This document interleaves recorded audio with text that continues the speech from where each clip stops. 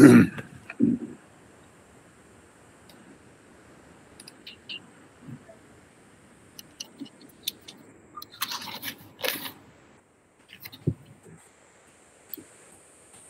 morning, ladies and gentlemen.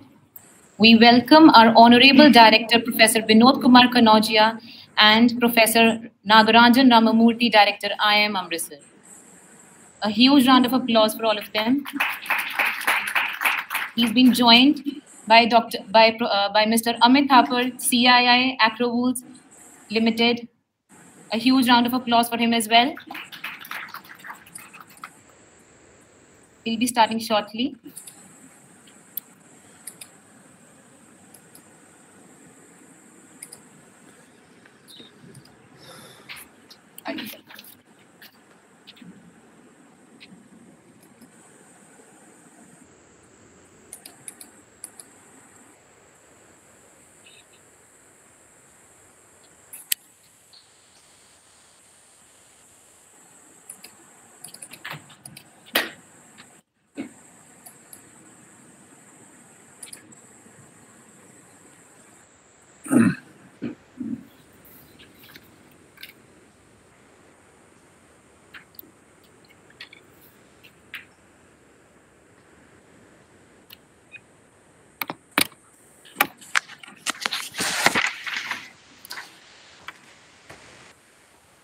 Respected Chief Patron NIT Jalandhar Shri Subhash Chandra Rallan, Honorable Director Professor Vinod Kumar Kanojia, Worthy Registrar Professor Ajay Bansal, respected Shri S.K. Rai, Managing Director, Hero Cycles Limited, Mr. Amit Thapar, Chairman, CII Punjab, Mr. Ajay Sinha, Director, Steam House, Professor B.S. Sahai, Director, IIM Jammu, Professor Ramamurthy Nagarajan, Director, IIM Amritsar, Professor J.N. Chakraborty, Dean, Research and Consultancy, NIT Jalandhar, Dr. Sonia Chawla, Head Department of Humanities and Management and Chairman, BSRI 2022, Organizing Secretaries of the Conference, Dr. S.J.S. Bedi, Dr. Jagwinder Singh, Dr. Gyan Prakash, Dr. Shyam Kiran Kaur, Dr. Sukhwinder Kaur, and Dr. Ghausia.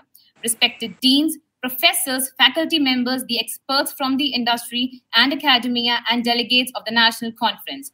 A very good morning to one and all present over here. I, Kritika Khanna, on behalf of Department of Humanities and Management, NIT Jalandhar, welcome you all at the inaugural ceremony of ICSSR-sponsored National Conference on Atmanirbhar Bharat, Building a Self-Reliant India, Prospects and Challenges Ahead. We are happy to have you all here at BSRI 2022.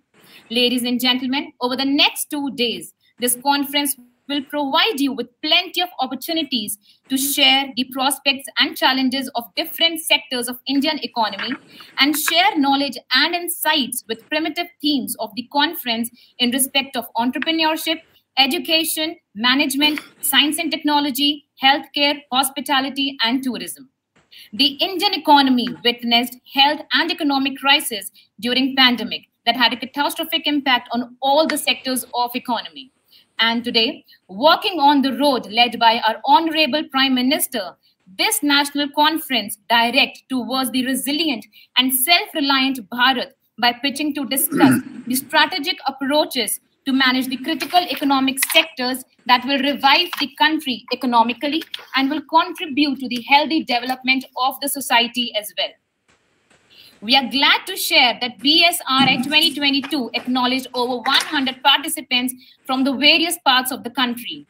And this diversity today under this roof does not only aim for united India, but a self-sustaining, self-sufficient and self-reliant India.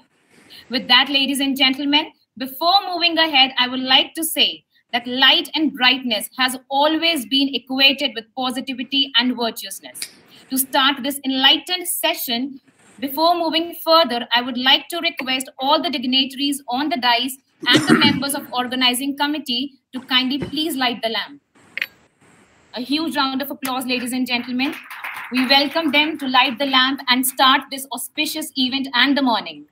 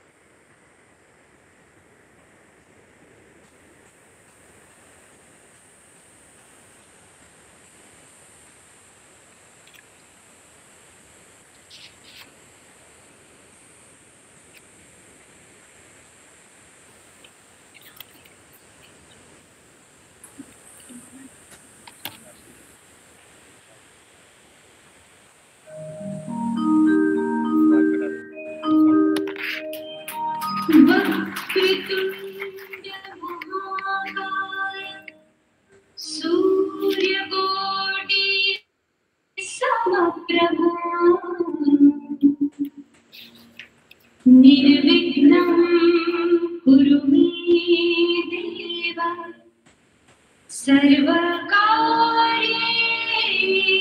सर्वदा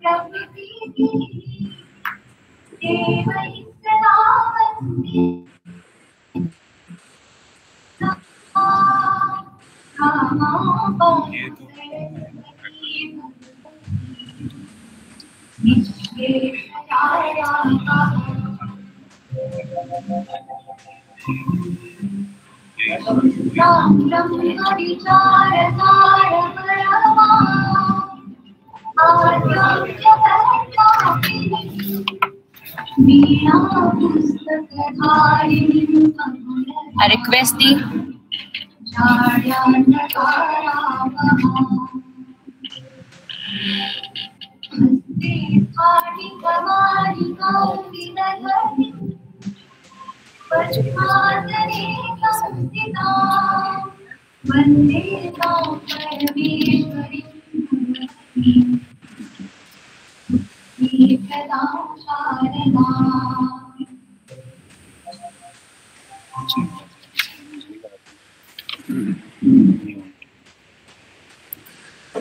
Thank you, sir. Thank you, ma'am.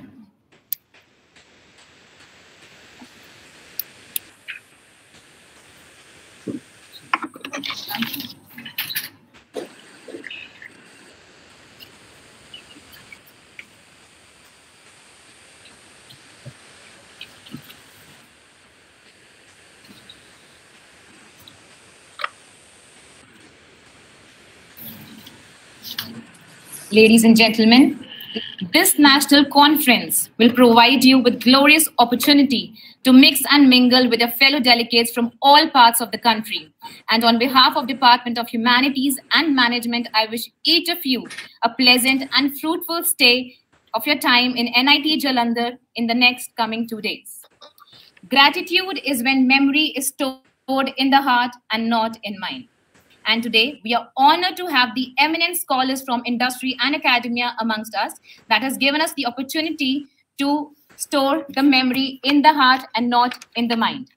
Therefore, today, I request Chairman and Convener of this National Conference, Dr. Sonia Chawla, and our worthy Director to kindly please felicitate the gathering and the eminent scholars of the day.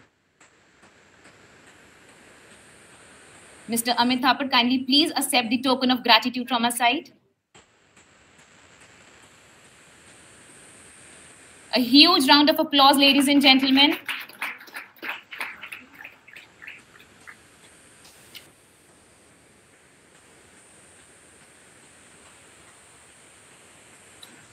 Mr. S.K. Rai, Director, Hero Cycles. Sir, it's an honor to have you here. A huge round of applause, audience.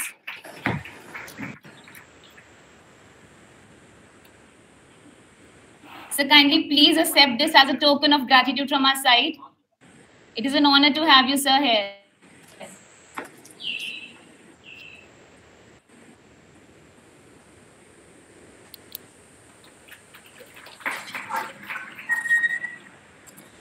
Yeah. Professor Nagarajan Ramamurthy, Director, IIM Amritsar.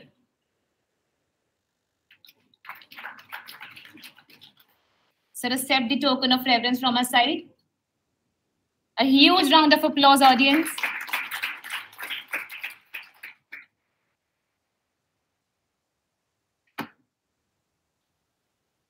Professor B.S. Sahai could not join us in person. Sir, kindly please accept the token of gratitude from our side on the behalf of BSRI 2022. It's a pleasure to have you, sir. The gathering is keen to fetch your insights in the forthcoming session. I also request ma'am to present the token of gratitude to our worthy director, sir.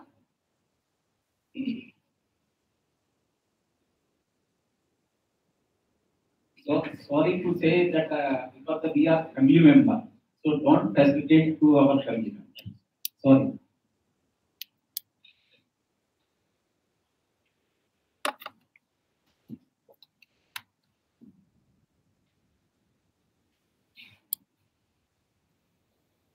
To welcome is to show honor.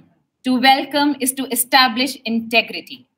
I request Dr. Sonia Chawla, Chairman and Convener, BSRA 2022, to deliver the welcome address and illuminate the August gathering about this ICSSR-sponsored national conference on Atmanirbhar Bharat, building a self-reliant India, prospects and challenges ahead.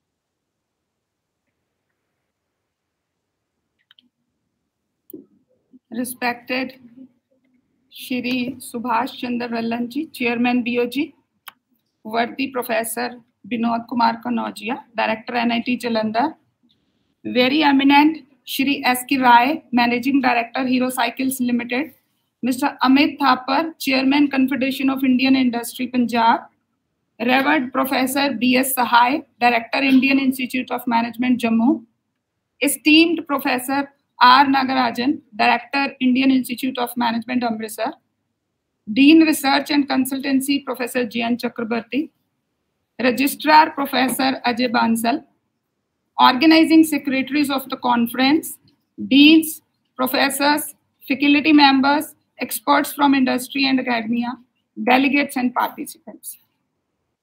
A very good morning to all of you. It is a matter of honor for me to extend a warm welcome to you on behalf of Department of Humanities and Management, Dr. B.R. Ambedkar, National Institute of Technology, Jalandhar, at the inaugural ceremony of ICSSR-sponsored National Conference on Atmanirbhar Bharat, Building a Self-Reliant India, Prospects and Challenges Ahead, BSRI 2022. In fact, when we talk of the challenge, the word challenge reminds me of a quote by Roger Crawford, who says that being challenged in life is inevitable and being defeated is optional.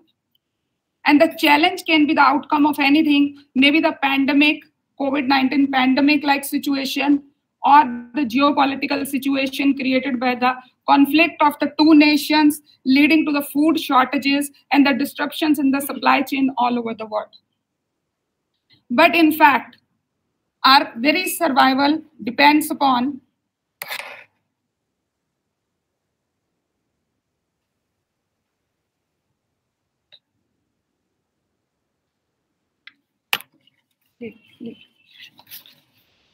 our ability to stay awake, to adjust, to adopt to new ideas, to remain vigilant and face the challenge of change, as change comes with the abundance of opportunities also. And Atmanirbhar Bharat, a thought of the Atmanirbhar Bharat also reminds me of the Swadeshi movement, one of the India's most successful pre-independence movements. Being Atmanirbhar is to be a globally competitive economy and getting more integrated with the global trends and making India for the world. Self-reliance, in my view, is increasing our share in the global flows of merchandise, services, trade, finance, technology, and to be much bigger and more important part of the worldwide economy. Self-reliance does not advocate a self-centered system or a closed economy. In fact, trade has the ability to make the countries more resilient to the external shocks. And the fact that the disruptions in one particular region at one particular point of time can be overcome by the world production network. However, when the shocks are global, when the shocks are of the global nature, the whole system becomes less resilient. And then there is a bit of trade-off between becoming more resilient to local shocks while being more vulnerable to global shocks, which can disrupt the whole network. Self-reliance is based on the pillars of rising economy, world-class infrastructure, technology-driven systems, vibrant demography, strength and demand and supply chain. and India has to better integrate and collaborate in the emerging areas to ensure sustainability, as there are strong structural forces which can be leveraged to reach the goal of Atmanirbhar Bharat. India boasts of the strong technical and engineering capabilities that are backed by top-notch educational institutions that work towards educating the youth of India. The government of India has also initiated the new education policy to meet the changing requirements of the quality education, innovation, and research that further aims to make India a knowledge superpower. With a large pool of highly educated and ambitious youngsters, India has the advantage in the growing number of startups and the independent enterprises promoting indigenous talent. With a population of 130 billion, India has a strong consumer market also. Similarly, the production-linked incentive scheme introduced by the government focuses on enhancing India's manufacturing capabilities and enhancing exports. And in fact, the current year's budget itself has a blueprint for developing a vibrant ecosystem for the research, design, and development to manufacturing within the country. And in fact, example of this is that the 70% of the defense budget has been kept for the domestic industry only. So India has an important role to play in contributing to the diversification of the global supply chain and making it more resilient. Dear friends, the conferences are the platform for the exchange of ideas with a number of brains sit together and put forward their viewpoint on a particular phenomena. And this conference has been planned to deliberate and understand the issues, prospects, and challenges for the Atmanirbhar Bharat and how we can collectively make our country more resilient. At the end, I'd like to thank our Honorable Director for his guidance and assistance that ensured smooth functioning of the event. I also express my sincere gratitude to Shri S.K. Rai, Managing Director, Hero Cycles Limited, Mr. Amit Thapar, Chairman, CII, Professor B.S. Sahai, Director, IIM Jammu, Professor Nagarajan, Director, IIM Amritsar, for being part of the inaugural session. Gratitude to dignitaries from the industry and the faculty, colleagues, deans who are here for attending the inaugural session. I am also thankful to the participants and the delegates who have come from different parts to join this conference and contribute their thoughts to the Atmanirbhar Bharat. I wish you a very delightful learning experience while attending this conference. Have a bright and cheerful day. Thank you so much. Jai Hind, Jai Bharat.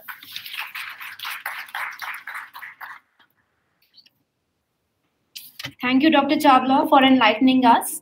I, Kriti Mehta, extend a very sincere and warm welcome to all the one who is present over here and to our worthy guest of honor, Mr. Amit Thapar, Chairman of CII Punjab, member of Punjab Entrepreneur Organization and President of at Ganga Agrovol Limited. Mr. Thapar did his Bachelor of Engineering in Industrial and Production Management and made his education workable in his professional world as well. He is a developer and innovator and a person with consistency. So a big round of applause for Mr. Thapar. It's an honor to have you here, sir.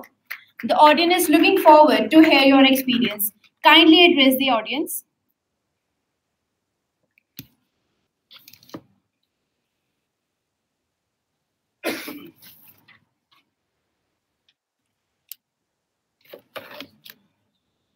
Good morning to all the dignitaries on the dais and off the dais. So it's my pleasure to be, addressing this conference. Normally, as a CII chairman, you get a lot of opportunities to speak on the topics of which you have no knowledge of. For example, just about 15 days back, I was called to speak on something about biotechnology, which obviously was not my forte. But this topic is close to my heart, and I can tell you that there are strong opinions, which I'll be sharing with you today. Eric Hofler, an American philosopher in 1940s and 50s, once said, in these rapidly changing times, learners, that is the people who are willing to learn, will inherit the earth. And the learned who already know a lot will find themselves beautifully equipped to deal with a world that no longer exists. These are profound words, and with each passing decade, they are becoming more and more relevant. And remember, he said this at the fag end of Industrial Revolution 2. Today, We are in Industrial Revolution 4. So anybody who's ready to learn, ready to change, world is waiting. Dunya uski muthi mein hai. But people who say that we are already learnt, हमें बहुत कुछ आता है. Unfortunately, in 5 years, in 10 years, the pace is so much. Probably in 2 years, their knowledge will remain just a knowledge. It could not be practically applied. See, we have just seen we are still going through some unprecedented times. COVID is something which nobody saw, which has touched every nation. About 190, the world war affected about 45 countries. COVID was something which affected 195 nations. Every damn country in the world was affected. When COVID hit us in March, we had no kits. We had to import everything. That is the time when the word Atmanirbharta and self-reliancy or self-dependency came into our mind. That are we a nation who cannot even produce kits? Our industry lived up to that challenge. They turned around in 1 month's time, and rest is history. So when we think of Atmanirbharta, what does it actually mean? What does it signify? The English translation can be self-reliant. It can be self-sufficient. It can also be self-dependent. When I speak to people, there is a lot of misunderstanding about this word. People start thinking that import is a bad word. We start confusing patriotism, with Atmanirbharta. Like ma'am said, Swadeshi movement. Now, I already told you that I have strong opinions about this topic, When we start confusing and we start talking about protectionism in terms of Atmanirbharta, we start creating a folly. We start going into the wrong direction. Please do not confuse patriotism with self-reliance. April's figure, if I'd share with you, India's total export stood at $38 billion, which was the highest for any April since the country got independent.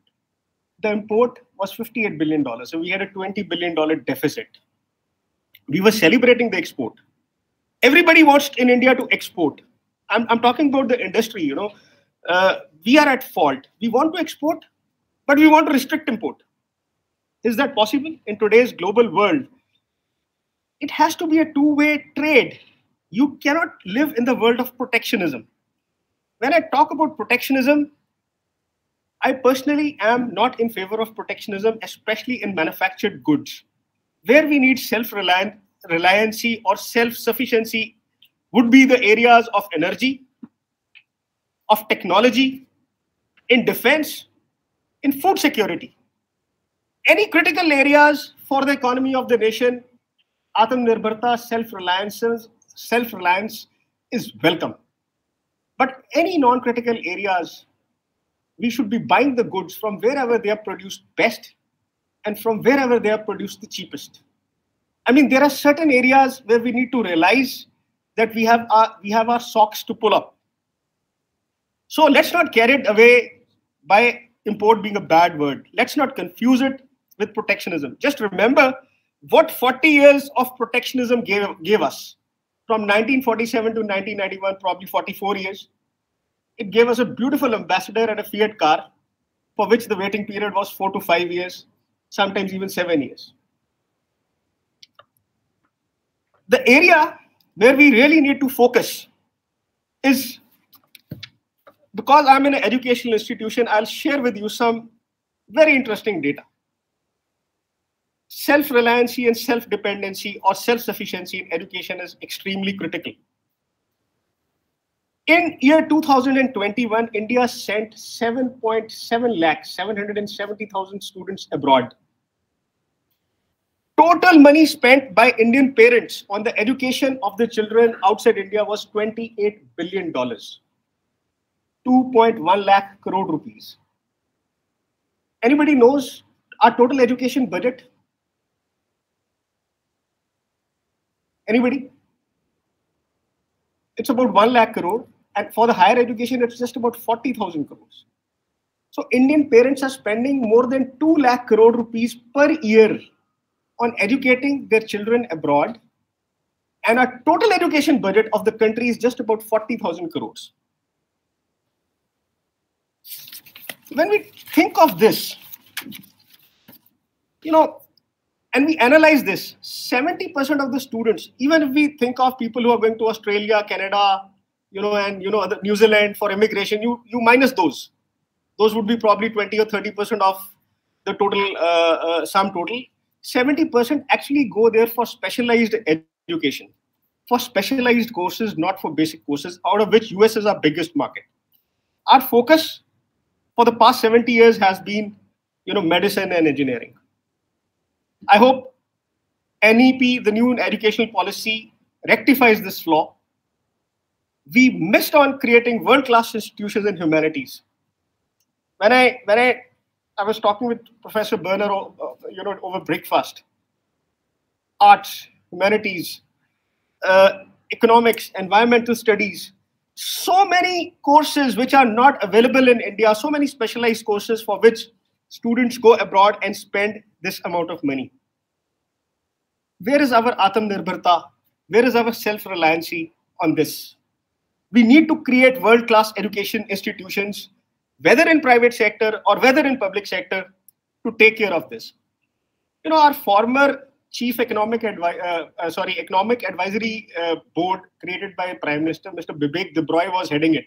He wrote a beautiful article in Indian Express about 4 years back,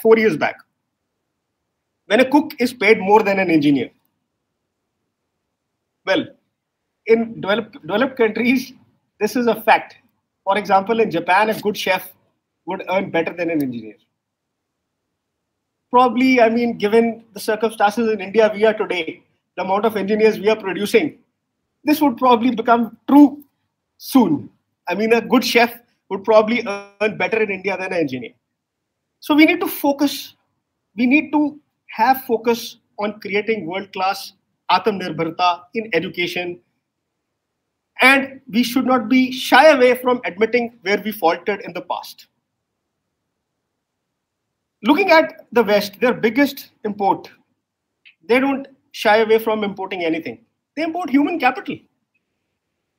Our entire talent, our good talent, is picked up by UK and US for money.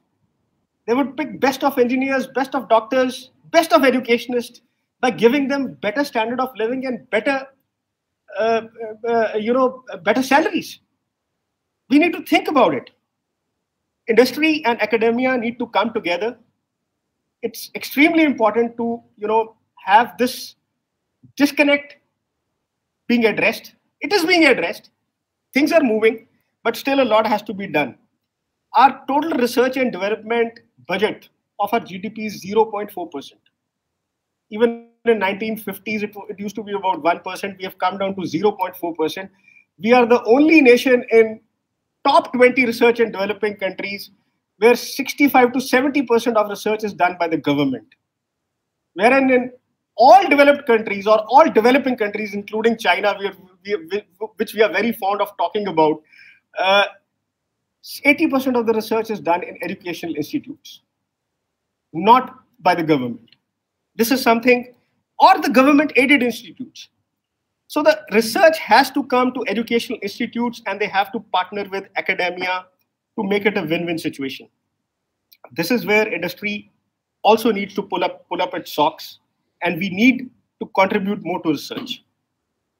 As CI as a body, as an institution, has partnered, CI Punjab has partnered with IIT Ropar. So we will be, forging this relationship with IIT Ropar on an industry academia partnership. Few meetings have already gone up to create a win-win situation. So the bottom line is, Atmanirbharta is not a bad word. Let's not confuse it with protectionism. Let's focus for Atmanirbharta on critical areas like energy, like defense, like food security, and above all, education. So I invite you all to be part of this Atmanirbharta. and do not to confuse it with protectionism. In the end, I will end with a proverb, old proverb, I don't know who wrote it. If you wish to go fast, go alone. If you wish to go far, grow together. So let's grow together and become truly self-sufficient for knowledge, for wisdom, for technology, and for the good of the whole country. Thank you.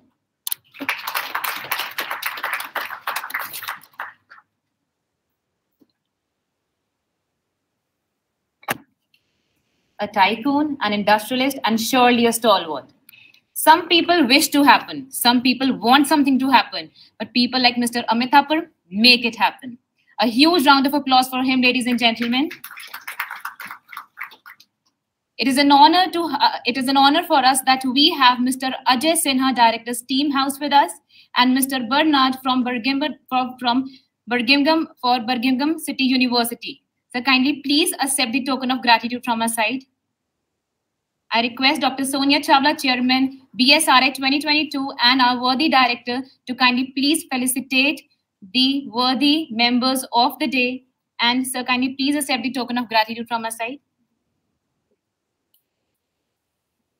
I request Dr. Jagwinder Singh and Dr. S.J. Bedi to kindly please honor Mr. Ajay Sinha and Mr. Bernard.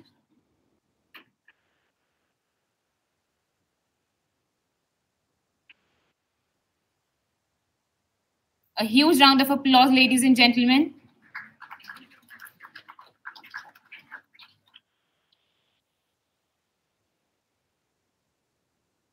It is an honor to have you here, sir.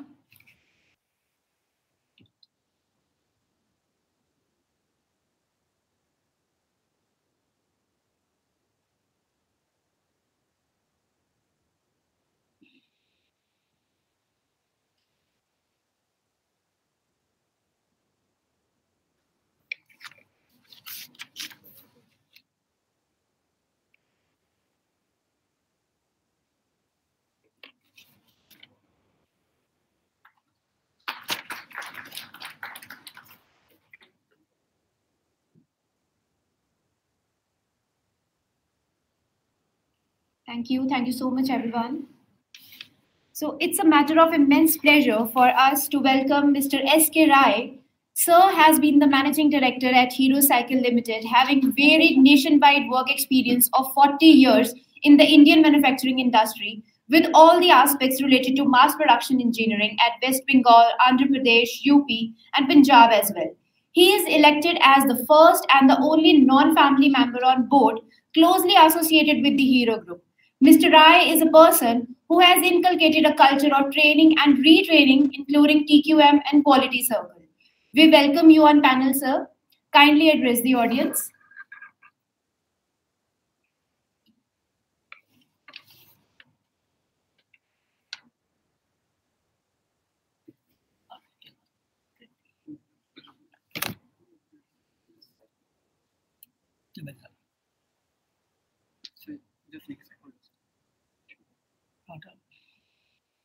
Thank you, Kriti, and very many thanks to Dr. Chawla. By the time they keep sitting this, let me be very frank about it. When Dr. Chawla asked me to speak, I told her that I'm not very much used to this kind of an audience. I address to the industries and a particular homogeneous class. But this is very varied class. The students are there, teachers are there, might be some industrialists also. So I really don't know how much you will gather me, but I wish you gather something from me. So for that, it is very important that let us make this session interactive. I don't want rabbit. I keep speaking here, there, and everywhere. I don't want rabbit. दो खरगोश के कान है और सुन लिया किस्सा खत्म हो गया. So don't do that.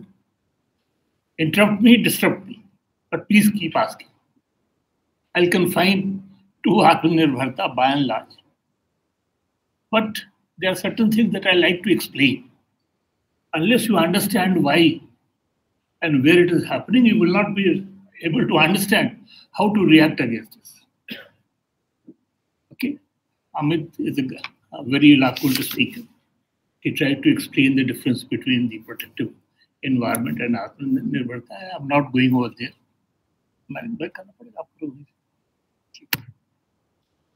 Okay. When this particular idea of Atmanirbharta came, the Ukraine war was nowhere on the horizon. No, not at all. Nobody has the inkling. But when it comes, what item goes short? Wheat. Imagine, I can understand petroleum. I can understand nickel. Those who have any idea, from 1200 rupees, it has shot to 2500 rupees. Nickel cannot be Atmanirbhar. But wheat we have become. Now the United Nations requests us that please help us with what. So there's some kind of certain things where Atmanirbharta is very, very important for the strategic well-being of your country. But at the same time, there has to be a wide and broad spectrum. So when this particular idea of Atmanirbharta was designed, there are basically 5 pillars to it. One is that how to give impetus, how to force the economy to grow faster. Then you can see that it is happening in a way or so. Then was the issue of infrastructure. Punjab has infrastructure, so don't think this is what infrastructure is. They're higher than this, and many of the part in this country are very, very deprived of the infrastructure. So infrastructure is one of the fastest catalysts to bring growth. So that is where the importance is there. And raising the demand. Unless you create a market, we in the industry know very well, unless we raise the demands, what is the sense of producing? Unless the consumption goes up. So the third pillar and fourth is, we will talk about in detail, how technology leads to the growth. And fifth part is demography, that try to take sabka saath, sabka vikas, jiski baat ye log karte hain. I have no political inkling. But taking demography together is a very critical part for any of the governance system. So all these things were encapsulated and were the part of the Atmanirbharta.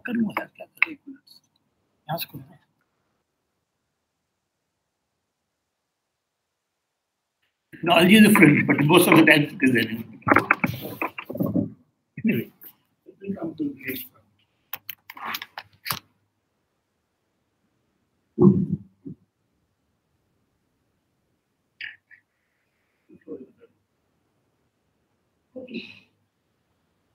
Now, try to understand what I'm not going to do, and I'm not going to do this. I'm not going to talk about Atmanirbharta. I'm clearly so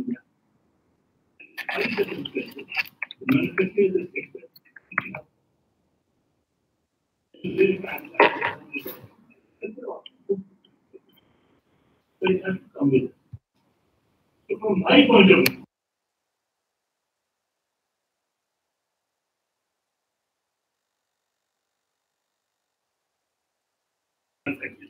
which is very complicated. And the second sector, which has come here where we list with us, this service of all kinds of environments. And look, has come up only on this. I will make very strict remarks regarding the ecosystem. I don't want to talk about that part of it. But even that must be understood. In services, our contribution is a movement. So that's where the academy also comes into play. As far as I understand this, you can debate. Like basic idea of not confining the country to a shift, not at all. The idea is somewhere, as Amit mentioned, that how we are beating the bush and beating the chatti of ourselves being exposed all the time. The idea of the Atmanirbharta is ji sir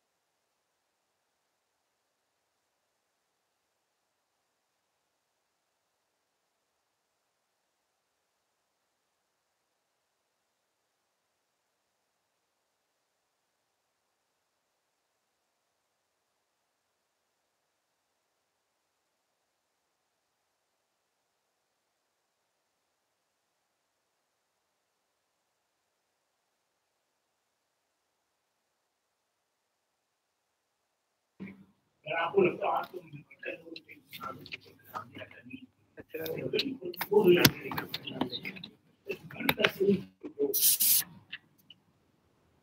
is the largest whatever it is reducing manpower. More organization, more reduction. The component of manufacturing and component of service has to grow larger in this part of the GDP is part of GDP on the close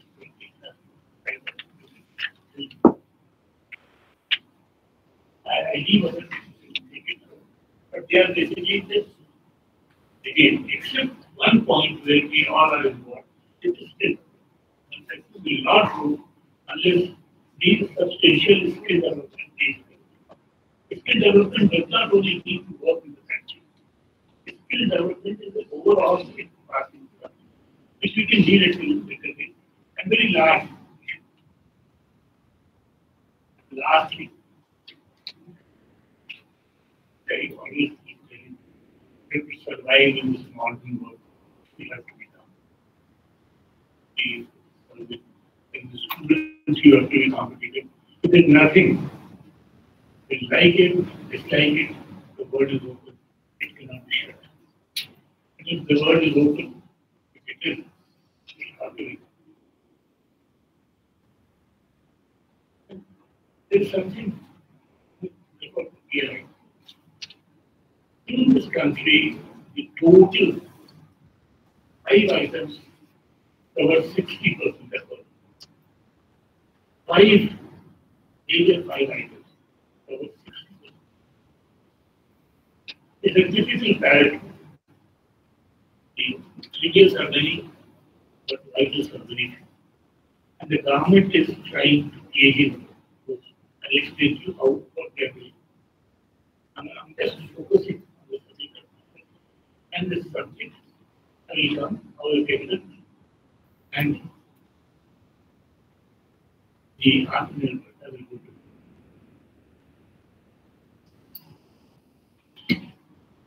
What is the focus? The imports cannot be come down, it has to be matched. But the balance has to be there. And critical sectors are items in the detail. How to even the manufacturing today will be smoother. A great message. The supply chain complexities have to be able to supply chain is a very major issue. The things are changing. Otherwise, the supply chain was so critical. Your mobile, your laptop, like certain multiple places, not a day mentioned is coming in dispatch. Lots of things have been done in supply chain. We are improving. The deliveries are improving, supply chain is improving, and ITR, the inventory returns have become a dirty way, but with increasing interest rates, they become further dirty. That this can't hold in inventory, keep it safe, no way. We have to focus on what you call supply chain, but it is very complex. Supply chain does not, don't misunderstand, does not mean trains and trucks and cars. Planning behind it. The way you have to plan is more critical than supply chain, physical supply chain. It is the mental supply chain. If you do that, nothing can be done. And the other thing, the leadership thing. Where we to be technology who spent his lifetime in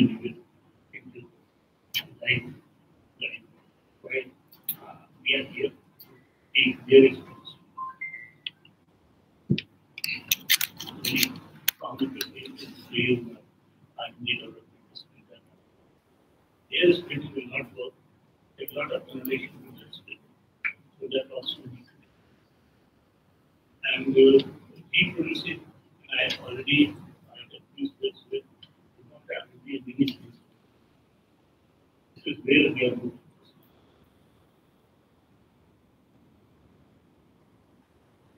Just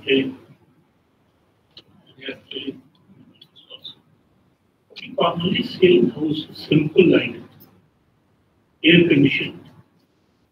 A very simple item. Most of the items that we see today, our own manufacturing content is very, very good. It has gone down. It was done earlier. It has gone down, right? The competitive is cheaper to import. The air conditioning, when we were involved in PLI, we found that hardly anything is there. What you see is the music, what you see in front of it, maybe the sheet metal one. When PLI came in, I'll come to that in detail. When PLI came in, the focus was constant. And the moment focus comes, it is very tricky. Atmanirbhar Bharat will not come by. What is tricky about it? Because every model has its own set of components. The development is very and who will do the development? The MSME is a very low pocket. Somebody has to escalate the capacity to that. The escalation is something the regulation has to come to that.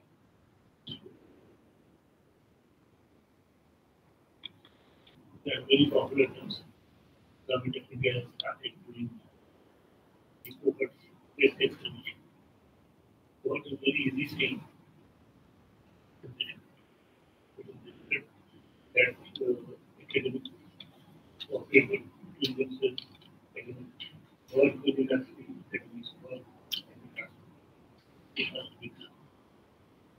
And then we have to identify clusters where it can come.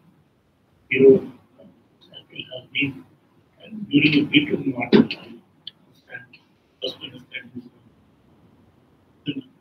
That those kind of companies were coming, forming a cluster of these.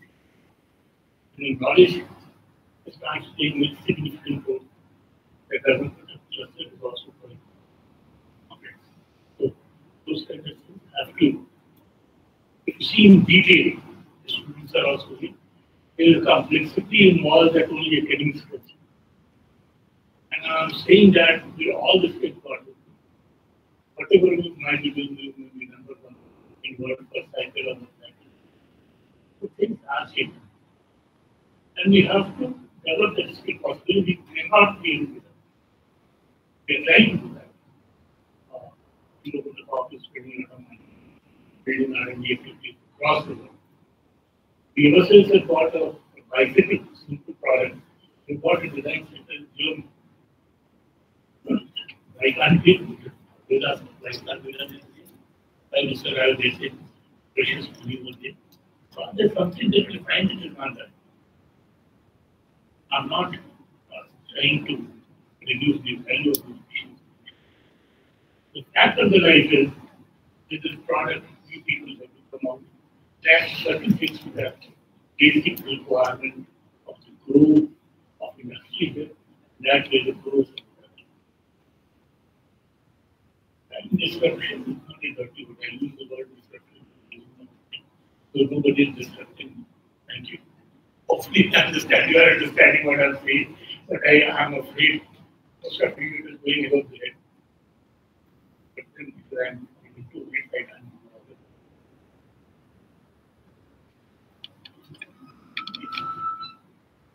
it. PLI every day newspaper. What is not PLI?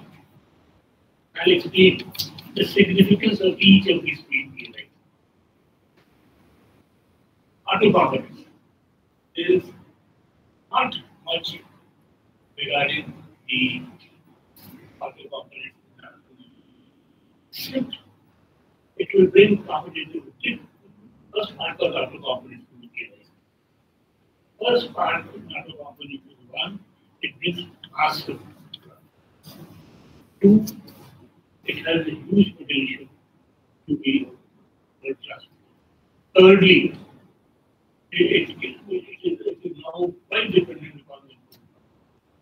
So auto component industry and two-wheeler industry, full-wheeler industry is becoming very, very significant towards the well-being. It is not so. So auto components clubbed with automobile form substantial cluster where the things really change drastically. The first change you see is e-mobility. Same thing is happening in aviation, chemicals, we will talk about it. Electronic system, the mobile that you see has been coming lock, stock, and barrel. Coming into the great success.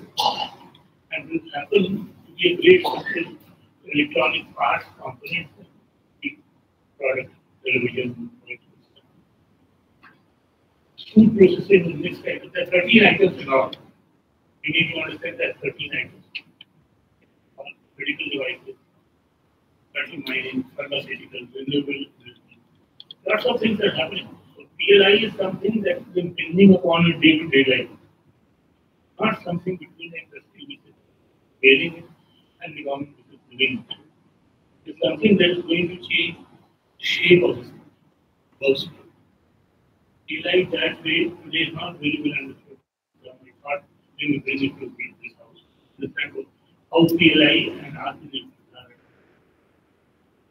if you count it out, they contribute about 40 to 45% of the input. And they can also be 60 to 65% export.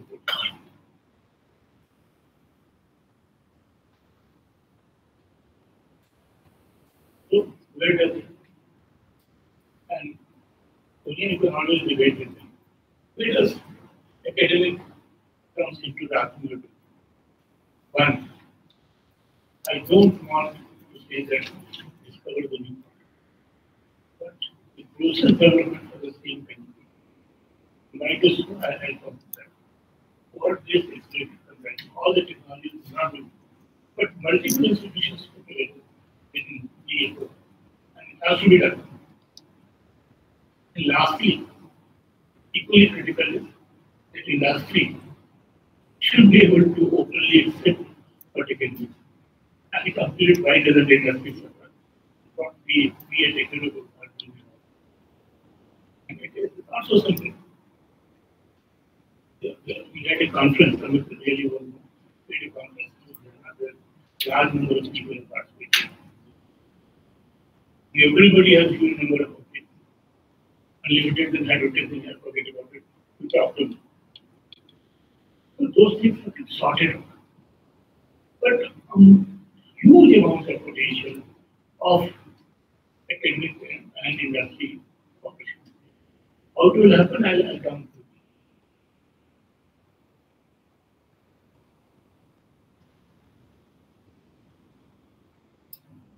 So, I'll come almost to the end of my people sitting on the dais and listening to me. The academia today does not speak the language of industry. Does not think in terms of what can be. But it's large. Now, it's the largest in the and the growth of industry and the growth of industry. Not your two sides of it. And the MSME in this country has a very low profit. And I not be very wrong in saying low level of expertise. Academia is sitting in this kind of hall and talking about. So first of all, the lingua that can go down the process. And believe me, we are industry suggests a lot of experience. He was our chief executive of the brought him here and we brought government. He started. But when you just a standard person, and I can ask somebody to clap you, he landed this morning. Only a sign. No punishment in the class. Has been the sign only one job is to create some kind of a health center for everything. No cost, no commercial interest. We have already joint venture with university, one of the largest organizations, you take 30,000. We brought in no commercial. I thought that might be telling that I was doing my dad. But I accept that we have obligation towards our investors. That can be done only when we understand those steps, give them the solution that are most no cost. I don't say no cost, no cost because, and they can let them understand that that kind of a cooperation will bring better results. It is low-hanging fruit. It will improve the shop. It will improve the processes. It will improve the material value, improve the usage. As I mentioned right in the beginning, I'm thoroughly and totally focused towards the manufacturing. I think it will close everything else. So I'm saying that the academia cooperation is a great thing. My team is there. They've been coming to you, talking to you also. And I tell you clearly that NIT has a great potential to become the leader. We are still on hard platform. Although e-bike has been right on the India. We are the owner of vehicle that we run part of ISP there.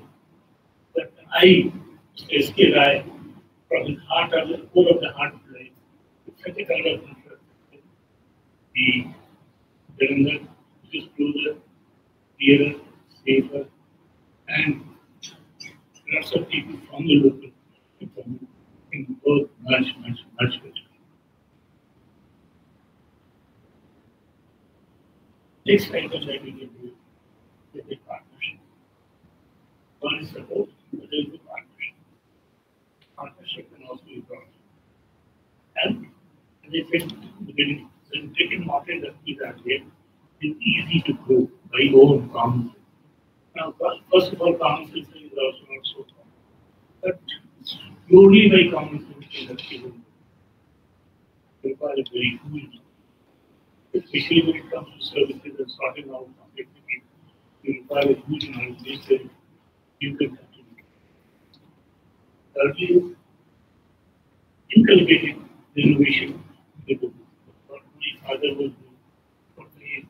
Anybody here from me and even in Ludhiana, what has happened? So something there is people, the young men, they go to all that and other people. Most of the time they go first father one, the young one. As they come back, they fall in line with it. The tradition in this country is not there that you search your own evolution. In not many families of my own, where I find that the people, my refusal, they don't want to do what father, or they think that it is parents to do. Over here, falling in line with what parents are doing is very common. So, to tell them a language, to teach them a language, so that they can bridge the knowledge of their parents, their companies, and to bring them to modernity and do something new. There is something else. We are doing a course of 12 weeks, am I right? But 12 weeks training program has started. It's one of the best known courses in the world. So those kind of initiatives are required at every level. And required any means I'm not here to promote. Not that deep. But the fact of the life that what we feel I need to share. And I do feel how to make a new startup without chances of going. The third largest country in startups. I hope you know the failure rate are one of the highest here. So startup are phrase very easy to say, not all that easy. But a startup in the future, there's no escape from it. You should also run a course on the PBs for me. As to how prepared is it to start here. If finalists must have the idea. Getting job is almost impossible. And there is a great resource. And the resource of your alumni and the transfer. Another that transfer. It still lives in us. We will go back to all the talents that they are available can be utilized in some way. And they are doing something which is not here. It's only the available. Please, please, please, India should interact with the recognize more and should talk to them. I tell you my own example. I am from North IIT. We have alumni association which wants us to update every year. In the survey. So somewhere, if you can do that, people feel pleasure in coming. We are involved in the mental college hospital. What happens there? Something very funny. The doctors who are settled years or 8 years or something doing well, and they have linkage and roots in Punjab or in Lunia. So when they are coming to here for 3 weeks, 4 weeks, and so forth, they would like DMC to hold a camp, talk to them, seminars for the doctors. And that's how it is transferred. So mostly it is voluntary, but it is not happening in industry. No way. My own experience. I'm not going to follow for this information in the book format. The utilization of engineering graduates who have done well across the world, coming back here, are not being done. Possibly it is not the hardest business. Somewhere or other, some kind of has to be done, can be done, and the leader. You can come many days. There is not one day. There's some years after the not sitting in the same and you have to create a model here.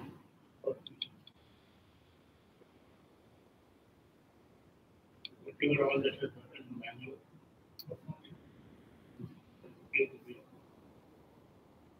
So many engineering colleges private about it.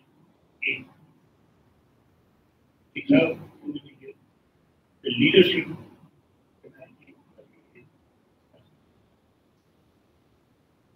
I leave it here. If there's anything that you can ask, I'm very sure nobody has much to ask. And my job was inaugurate and whatever. My idea was to but male inauguration was not my cup of the tea. I couldn't do that. I wanted to stimulate something. But Atmanirbhar Bharat is how it is linked with the overall planning of this country. What academics can do, should do, and how academics is linked to the future of the state, where a chunk of the people are interested. Chances are, I'm not discouraging any of you, chances are very great in so left करके join करो camera नहीं ऐसे कहते हैं that sorry you did bring me but and I wish I could proud you and it's exactly what it is. Thank you for being patient.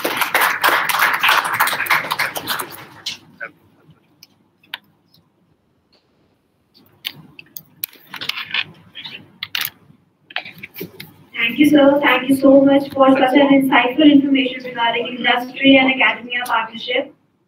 Before proceeding further, we welcome Mr. Anshul Haq, President Jalandhar Association, and Mr. Ashwini Kumar, Director Victor Forging. We welcome to both of you, sir. Now I request Dr. Chawla and Director NITJ to kindly come and give the token of reverence.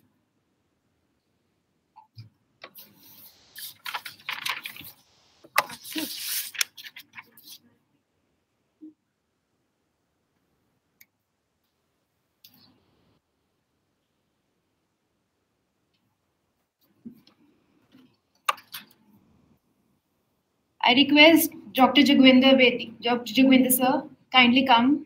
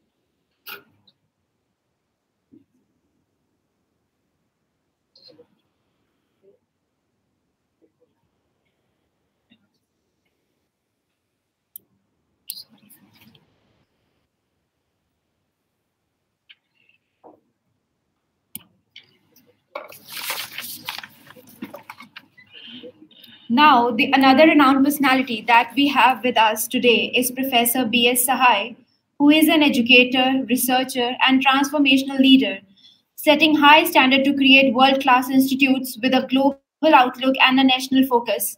Currently, he is founder and director of IIM Jammu. Professor Sahai has over 37 years of experience in teaching, research, consultancy, and industry. I am delighted to share that he has served in various renowned institutions, including Queensland University of Technology, Australia. Sir, kindly enlighten the audience with your kind words.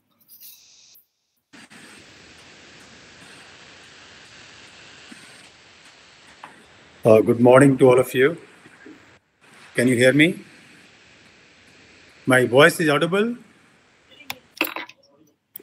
Yes, sir. I'm not getting any response whether my voice is audible. Yes, sir. Okay, fine. Thank you very much. Mr. S.K. Rai, Mr. Amit Thapar, my friend Nagaraj,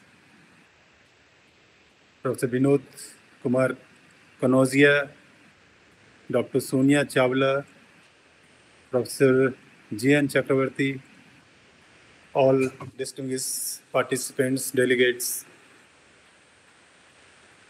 First of all, I really feel sorry that I was supposed to be coming to your institute, Jalandhar, NIT Jalandhar, but due to some reason, I was not able to make it. But thank you very much for giving me this opportunity. You know, like this, the topic, Atmanirbhar,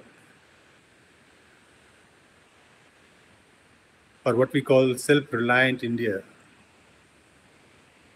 It is not merely a name. It is a vision envisaged by our Honorable Prime Minister, and it will lead to creation of an ecosystem that will allow Indian companies to be globally competitive and thus making India self-reliant. Mr. Rai was rightly saying this thing, that when it was announced on 12 May 2020, the PM gave a call to the nation, giving a kickstart to the Atmanirbhar Bharat Abhiyan, and announced the special package of Rs 20 lakh crores to fight COVID-19 pandemic in India. That time, the package was almost equivalent to 10% of our GDP. COVID pandemic for last 2 years, so it has really changed our life. Many things we learned very fast. But the best part is, these 2 years gave us an opportunity to check and recheck our capability, our competence. What was needed was just to muster the courage. And that is what Honorable Prime Minister has done. All of us remember that personal protective kit, PPE kit. We are trying to import from China, from other places, and we have seen all drama. And within no time, India started manufacturing, and the number was astonishingly very high. It was something around 4.5 lakh pieces a day by July 2020. And that is the best example of Atmanirbhar Bharat, that if there is a threat, if you're not getting support from any corner of the world, why not to do ourselves? So it has given us an opportunity to introspect ourselves, check our capability. Indians are very, very capable, and there is no doubt about it. In 3 months' time, India produced such a large number of PPE kits. Think of medicine. Hydroxychloroquine supplied to 20 countries within no time. Vaccine. Initially, we had 2 vaccines, 3 vaccines. And finally, we were able to supply to about 100 countries all over the world. Our philosophy is that Vasudev Kutumbakam. The world is whole family. You know, this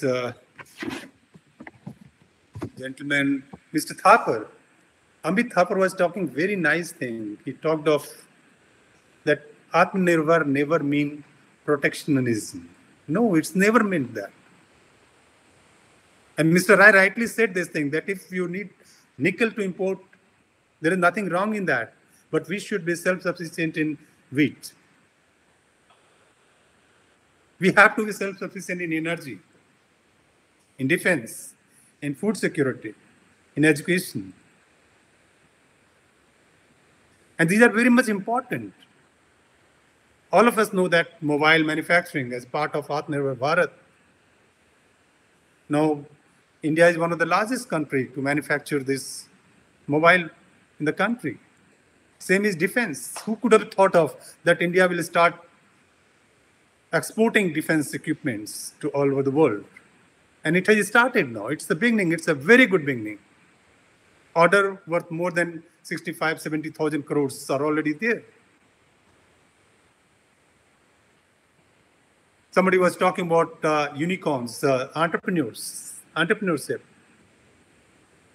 That India is the 3rd largest country to produce unicorns. Almost more than 100 unicorns are there in such a short span of time. But the question comes now that what are we doing here? What should be the role of academia? What should be the role of industry? How to bring entrepreneurship in the minds of our students? And that is really important.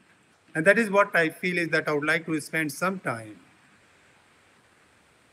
Let me just tell you this thing that I am Jammu is the youngest I am, 20th I am among. And we felt that if India has to grow, it has to be innovative, and we must promote entrepreneurship. And we did this by introducing entrepreneurship as a compulsory subject in MBA program. We said it's a compulsory subject. Second thing, all speakers were talking about supply chain. We said the productivity of any country depends on how effective is your supply chain. And supply chain happened to be my research area. We said that supply chain must be a compulsory course, so that students should know about what is entrepreneurship, what is supply chain, irrespective whether they are specializing in marketing, finance, or any HR or any such area.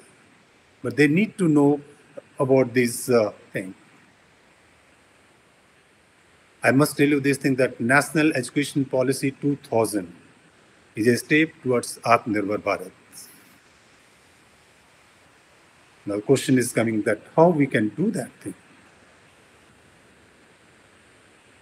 Mr. Thapar gave a very good statistics that India spends almost 2.1 lakh crores in sending students abroad, or we are spending so much money. Is it possible to provide quality education in India? When we make our education system more competitive, because you know, like in IIMs, some of the IIMs students are getting the same salary what students can expect salary at Harvard or any top business school in the world. So can we give quality education across all institutions? When we talk of management school, when we talk of engineering, when we talk of architecture, whether we talk of medicine. And all of us were working in our compartments, silos, and we're very happy. I remember that when I was director of former institute, IIM Raipur, I was founding director there, and we signed an MOU with AIMS, and we were thinking to do something together. but we are not able to move forward because everybody was confined to their own thinking, own silos. This national education policy opened that Pandora box. That look, here is an opportunity. Grab as much as you want to grab it. And with this, first thing first we did, and I would like to talk about that, okay, when we talk of Atmanirbhar Bharat, let me just tell you one thing, that most of the time, all the institutions, whether it is IIM, IIT, NIT, or any such institutions, we try to collaborate with foreign institutions. We are very much enamored with that. We never thought of that, yes, we can collaborate with our next door institution. Like say, IIM can collaborate with IIT, can collaborate with AIMS. Try to devise new programs, which is contemporary, which nation needs. It is not that, okay, somebody is doing, that's why we should be doing. No. And that's why what we did is, let me just tell you, that we introduced probably first experiment in India. We introduced dual degree program with IIT Jammu. That do BTech from IIT Jammu and MBA from IIM Jammu. And we're surprised to see the response of this program. Honorable Home Minister and Education Minister, both of them were here in Jammu at IIT Jammu when we were launching this program. And they launched this program. And we feel that probably it will bridge the gap between what we offer in BTech course or what we offer in MBA course. Similarly, you will feel happy. Let me just tell you one thing, that we introduce new course, which is starting from this year, from academic session 2022-23. That is MBA in Hospital Administration and Healthcare Management. And this thing came when we saw during COVID time that we had resources. Of course, there were some demand, artificially created demands, and some dissonance in some pockets. But the fact is that we realized that we had the resources, but probably we are not able to manage it properly, and management was missing in the whole process. The supply chain was missing in the whole process. And that's why what we did is that with AIMS Jammu, All India Institute of Medical Science Jammu, and IIT Jammu, we started this program, MBA in Hospital Administration and Healthcare Management. And you see that IIM is going to talk about management part of it, AIMS is going to talk about healthcare part of it, and technology is going to be taught by IIT. And this part is that it is, it is at an affordable price. The same course, if somebody is going abroad, it becomes very, very expensive. So I think that this is the time when all institutions should be thinking in terms of collaboration, and is very much important. And if you really want to raise the bar of education in the country, probably all institutions of national importance should be collaborating and hand-holding some of the institutions in and around their vicinity, so that the quality of education must be raised. Like there are many surveys done, and they say that only 15% students are employable or 20% students are employable. I would not like to get into that thing. I would like to know, I would like to say this thing, that what more we should be doing so that they are employable. How come students of IIT, IIMs, AIMS, NIT, all these places, students get placed, very good placements they get, but other places they find it difficult? It is just because of quality of education. So if we really want to be self-reliant, this is the area where we should be collaborating. And it is not just collaborating for academics, but I think that collaborating for research also. Somebody was talking about that we are spending just 0.4% of GDP on research, and 60% of research is done by the government. Let me tell you that it is not the job of government, it is the job of university, It is the job of institutions to do research and should be done meaningful research. Why can't there could be sabbatical from the relationship between industry and academia? I know that there are great minds in industry, there are great minds in defense, bureaucracy, police, all walks of life, there are great minds. I have many friends in industry, and we keep talking that why can't we have a sabbatical of professors who are preaching in academy, this IIT, IIMs, or any university for that matter, should go for a year to industry, and industry people should be coming to academia. It is very much doable, and unless we do this thing, you know, there will always be a gap. Because you are the recruiter, you should know and you have the right to know that what type of product you want to have in your company. So I think that, and moreover, if you are not coming to academia, you are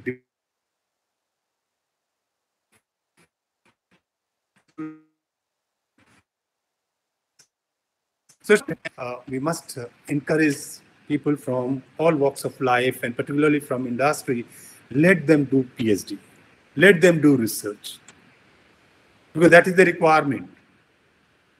That, okay, if you want to come to academics, and abroad, everywhere it is done. Many of the theories are evolved from the industry. So I think that this research is very much important. Industry should trust academia, and academia should trust industry. And they must collaborate, not only for placement and summer internship. That is a done thing. That is known. We have to move beyond that. And I feel it's really important. Suppose if our professor is going to any of the industry to spend 1 year time, let me tell you, once he's back to the academia, he will be a much better professor because he will be able to correlate theory with the practice. He will be able to understand the problem of industry. He will be able to understand what are the research potentials in industry. Similarly, when people from industry coming to academia, they will be able to appreciate that what academia is doing. You know, this for last 40 years, I'm listening this academia industry partnership. Probably we have to pin down somewhere that what exactly we are looking for and what we want to do from this partnership. What we want to do this. And I think that it's not only question of summer placement, final placements like that. It's starting from admission, course curricula, whatever course structure is required, whether our course is contemporary with any of the best university in the world. So all these things are very much important. And this leads to balance the future of education with future of work. Because, like say, we have to update ourselves. I keep talking to my colleagues in AIMS, director of AIMS, like say, they are using technology in a big way. So the future of work lies in artificial intelligence, or whether you talk of automation and the gig workforce. So in such a scenario, it is inevitable for industry to rely on academia to access and train the kind of talent that is required to thrive in the future workplace, to ensure lifelong learning. Next point, I would like to talk about this thing that somebody have already touched, but I think it's really important, that leveraging alumni network. It's really very much important. Let me tell you, like say, I'm alumni of IIT Delhi, I'm alumni of BIT Sindri, and we keep getting a lot of mails. Almost every day we keep getting mails that we are doing this, how you can support IIT. Similarly, we must try to leverage alumni, irrespective of which institution we are talking of. All of them are at a responsible position, and they will be of great asset to the institute, and they will be a great help to the institute. So I think is that we must try to learn this thing. And if we are able to do this will really help in increasing the employability. This will really help in increasing our productivity. This will help in making us more cost competitive. quality-oriented. So I think is that this Atmanirbhar Bharat is something which should bring laurel to the nation. What Prime Minister is asking that, okay, come to India, manufacture here and export. Basically, we have to go in deep into it. It's not just simply that, okay, come and produce and go. It's not like that. Basically, we want to regain our glory. We want to regain our past glory. That India was, जिसको हम कहते हैं सोने की चिड़िया थी, उसको हमें फिर बनाना है. और उसको बनाने के लिए जो है आत्मनिर्भरता बहुत जरूरी है. आत्मनिर्भरता के लिए जो भी हमें करना पड़ेगा, उसके लिए we have talent, we have everything with us. The only thing is that we have to probably put everything together so that we become self-reliant. It is required, and I'm sure that collectively we can probably change the whole face of India. It's a great country, and we have to make it further great. Thank you very much. It's a pleasure talking to all of you and giving me this opportunity. Thank you. Thank you, sir, for enlightening us. As you said, self-reliance and Atmanirbhar Bharat are not mere words, but a vision seen by our Prime Minister and is possible only by the contribution of 138 crore Indians. As a single person cannot change everything. I repeat, single person cannot change everything, but everyone can change something.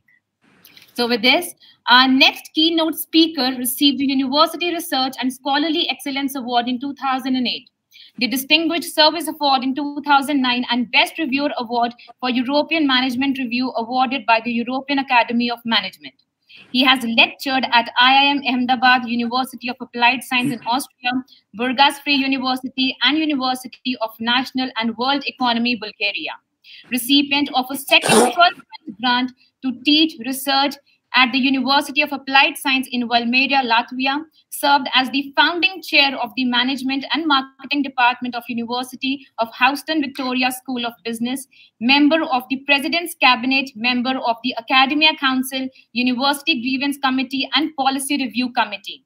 Ladies and gentlemen, I'm talking about no other than Professor Nagarajan Ramamurthy, Director, IIM Amritsar. A huge round of applause for him.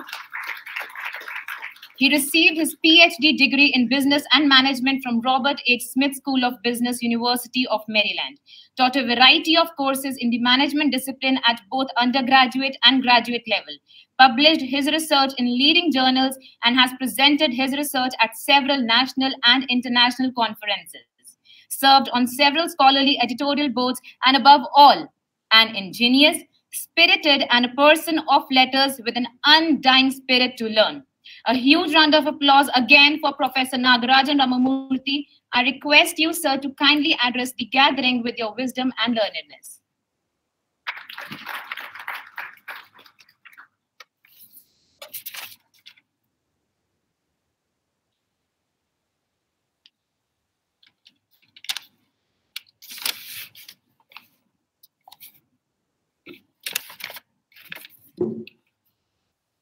Good morning and greetings, Dr. Subhash Chandra Ralhan, Chief Guest Shri S.K. Rai, Guest of Honor Shri Amit Thapar, and Professor Sahai, my friend I saw you a month ago, Professor Kanodia, Professor Chakrabarti, Dr. Sonia Chawla, and all the dignitaries who are present here. It is actually my pleasure to be invited to be a keynote speaker in this conference, where the theme is Atmanirbhar Bharat. Before I go into that, let me share a couple of stories to start with. I was working in the industry for nearly 10, 11 years before I decided to go to the US to pursue my PhD. So it was a different experience for me. You know, here you deal with the labor relations and employee complaints and grievances, court cases, or whether you have sent your, it's also handling administration, whether the products have gone out from your warehouse and so on and so forth. And there all of us, you're a student and then not necessarily studying about the theory or principles, but you're really studying about research, articles, and whatnot. I couldn't digest it because I felt that there was a big disconnect between what I was doing here and what actually I was studying in doing my PhD program. In fact, a couple of times I even upset my professors, when I questioned them about the relevance of what they were doing right to the industry. I mean, I could visibly see that they were upset and, they didn't like the way I criticized it. Okay? Probably you would have felt the same thing. Nevertheless, this was the first one, the beginning of my PhD. After taking so many doctoral seminars and all that, when I was close to competing, that was about 27 years ago, I had submitted my thesis to the thesis evaluation committee. And I fixed up a date for defense. Okay, there the difference is that, you decide the date when you're ready to defend. It's only talking to the various committee members. There was no Google sheet to float and find out, what dates are convenient to you. The only thing is you take a piece of sheet with you and then actually ask each professor when they are available and whatnot. I had done that. And then this was just a week before my thesis. One of my committee members, a PhD from Columbia University, I saw him in the washroom. As a new PhD, I was very nervous in the sense that, I have to go and defend my dissertation, what questions they will ask me and how am I going to answer that? Or will they fail me? Or is it time that, there's something rectification to be done? Should I do it now? So here, Professor Gannon was sitting there, using the washroom, in the sink next to me. I asked him, I said, Marty, did you read the dissertation I gave you? He said, no, I have not read it. I will read it. Okay, it's still a week away. Then he asked me, just tell me one thing that, what is the practical use of your dissertation to, what problem are you trying to solve in the business field? Okay. Of course, I'm very, what I call, little bit aggressive or assertive too, depending on. So I said, Marty, can I ask you one question in return? He said, sure, you ask me.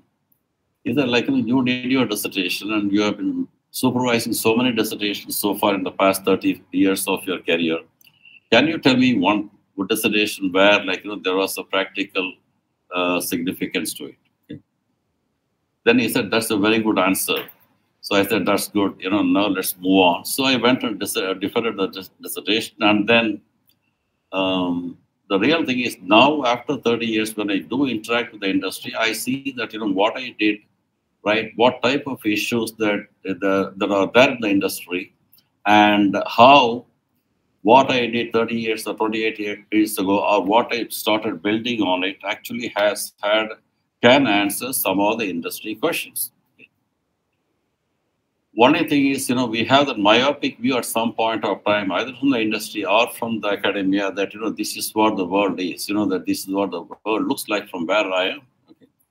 I don't know how many of you are fans of astrology, that you have the Indian system of Vedic astrology and you have the Western system of this one. Can someone tell me what is the difference?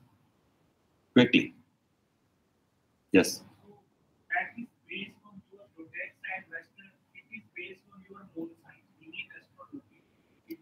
No, that is the one thing. Okay, the planets are the same, right? You are going to the details. The basic difference is I think the Western, in Indian astrology, Vedic astrology, I believe, okay, I may be wrong. Which one is what?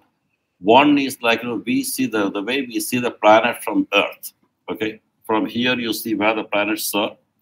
So that is one system. Whereas the Western system or the Eastern, I don't know which one, I still have to go back. That one actually looks at how Earth is seen from the outer planets. Okay, so that is why, in spite of the fact that you have all these 12 signs and all that, those are common, but the basic difference is how we view the planetary system or universe, right? Whether you view it from the point of view of Earth or the view from the other side. Okay. So in the same way, there is still this myopic view. Okay? I think one of the things Professor Sahai mentioned and others mentioned about these unicorns and entrepreneurs and all that. So I told you as a student what I responded to a professor. Now let me tell you what I responded to a student as a professor. Okay. So this student in my class, he failed the class subject, in Maryland. He did not graduate. But of course, you know that in the here, we give the marks only, then we give the degree. So there we give the paper degree. When they graduate on the day, it is just a picture of the university or whatever it is rolled in. But the actual degree or mark sheets or diplomas are given after nearly a month, when the grades are finally out. So it could also mean that a student can walk through this convocation ceremony and get the degree with his family, friends, all those people watching it, but actually the student may not have graduated. So this student got a job in one of the big financial services companies and left. And nearly after a year, he calls me up. I had left the university, I had gone elsewhere. He calls me up to say that, I failed your class. I want to know why. I said, you failed your class because you did not complete all the assignments. I said, what do I owe you now? And I will give it to you now, the cases, whatever it is. I said, no, that's too late, my friend. It's nearly a year. I'm not going to do that. Obviously, the university registrar has turned him to me that only the professor can change the grade and so on and so forth. So, to cut the story short, I said, no, I won't do it. Repeat the course, okay? And he said, I've been working for this Prudential for the past 1 year. I know more about business, than what I learned in the school. So I turned around. I said, I know, my friend, there are millions of entrepreneurs around the world who do not even know how to write or, sign a signature, but they are millionaires, okay? So there are millions of such people around the world. So if they want to give you, the university wants to give you an honorary degree to you, I won't stop it. But degree by credit and degree by exam, you fail. So go ahead and do it. The why I'm saying is that sometimes, that when I reflect back on these experiences, I see that, where are we? How are we connecting these various dots, right? About academia, industry, education, or what the goals are. I know industry is only one.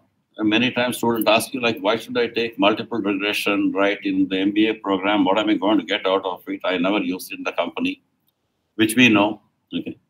Or why should I, my major is philosophy or psychology, why should I really take some course in physics, okay?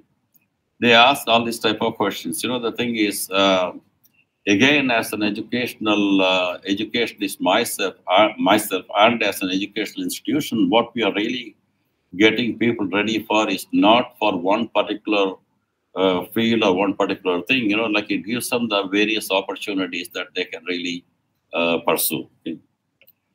So having started that, let me tell you the few more things I had in mind, which I thought I'd share you, but this was not my original idea, but I had something then I said, as I was listening to various people, I said, okay, these are interesting things that I will share with the audience. When we talk about the self-reliance or Atmanirbhar, self-sufficiency, whatever you call it, I think the previous speakers have articulated that very well, so I'm not going to repeat what they have said, but I do have some other ideas or something to share with you.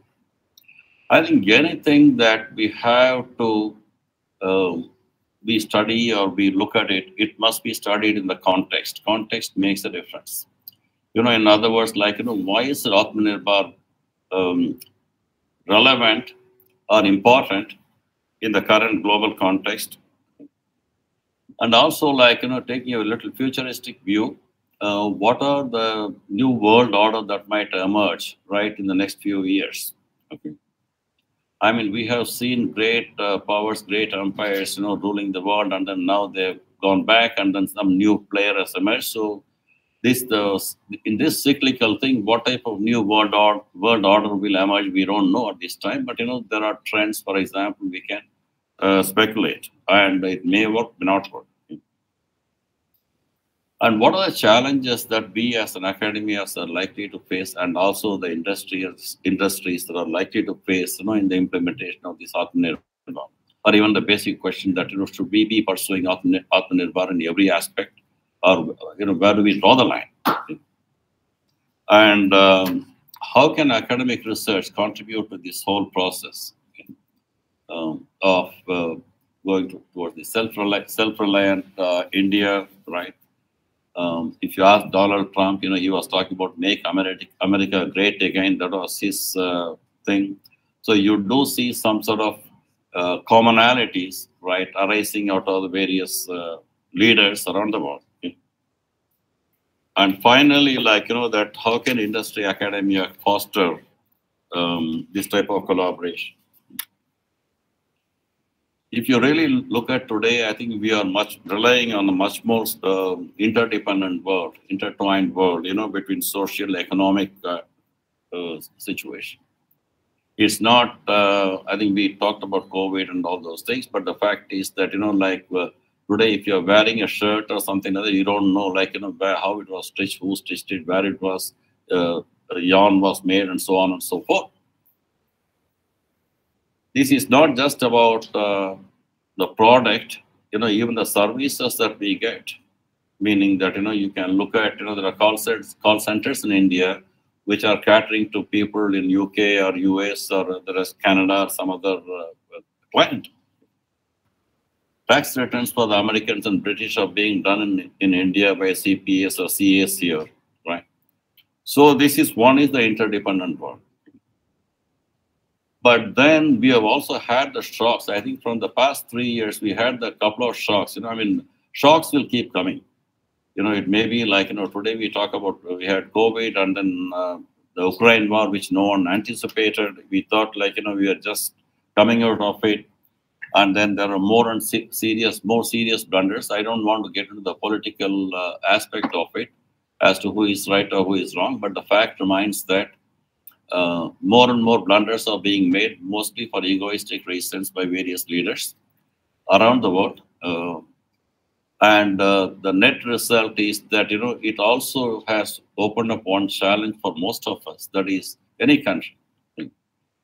Now we see that let's say if I have a dispute with my neighbor, right, this one, and somebody can say, I'm going to stop supplying you these things, I'm going to stop doing this for you.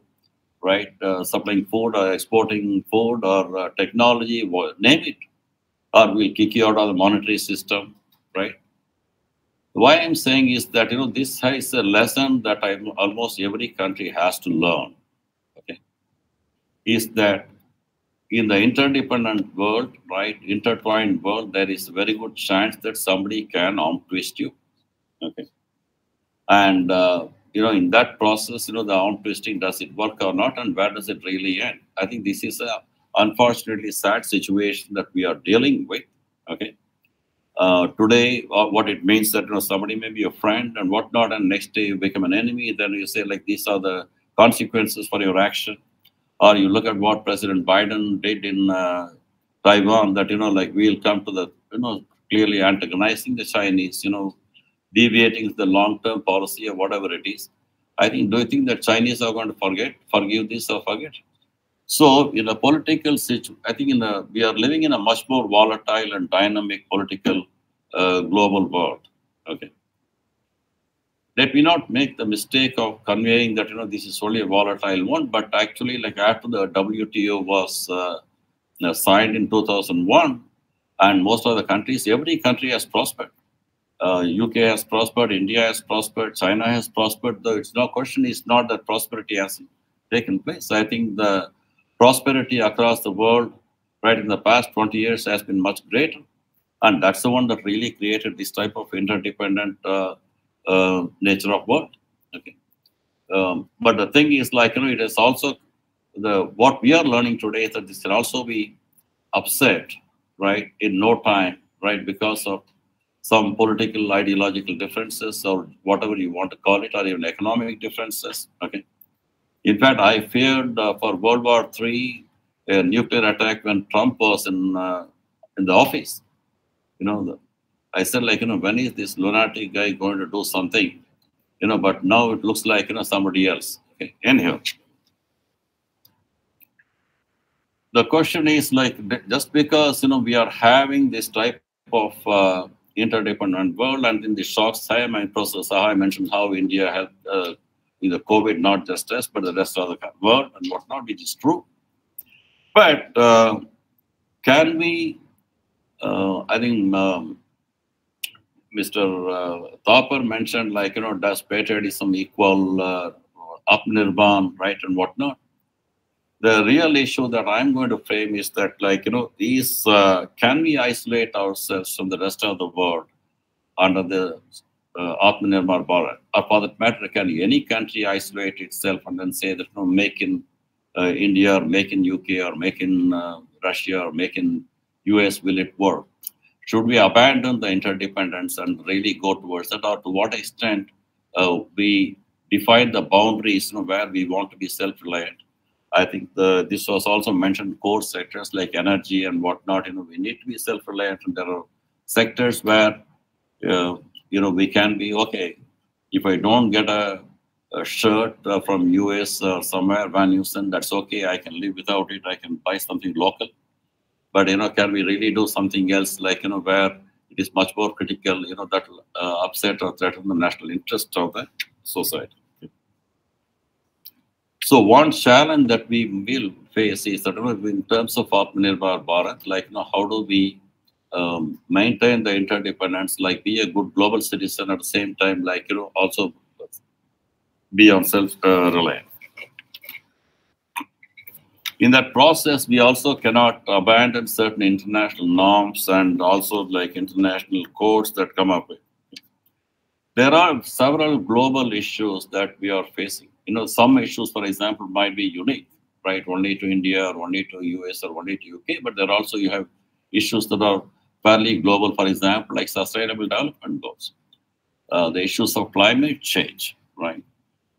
These are not something that are only, in fact, yesterday I was reading that, because of the climate change and, global warming, that the South Asian countries like India, Pakistan, Bangladesh, like, we are much more likely to see a huge temperature rise in the future than the rest of the world. So these are somewhat like, some are endowed to because of our geographical location, and some are sort of inherited by us. Okay. Some are culturally determined. So some problems, like, another major issue is like access and inequalities that exist. Okay, it's also a universal issue. In spite of the fact, as I mentioned, that between 2001 to 2021, in 22 decades of after the WTO was formed, the global prosperity has gone up, but the effect of the global prosperity has not impacted or benefited all the countries around the world equally. There are some winners were there, and there are quite a few losers. Like, that is where the issue really comes, that, why should we be part of this process? Okay? And please don't think that, this type of issue is only in developing countries or underdeveloped countries. There are a lot of people, like, even in developed countries, like, who oppose WTO, and that's lopsided because they think that jobs in the US or jobs in the UK are being outsourced to India and Indonesia. Like, why should that happen? Right? That is one point of view from that side. And you also have issues that are created internally within. Even within India, for example, like, 200-300, like, middle class, it has become bigger, larger. Right, there are a lot more companies, unicorns and MSMEs have started in the past couple of decades.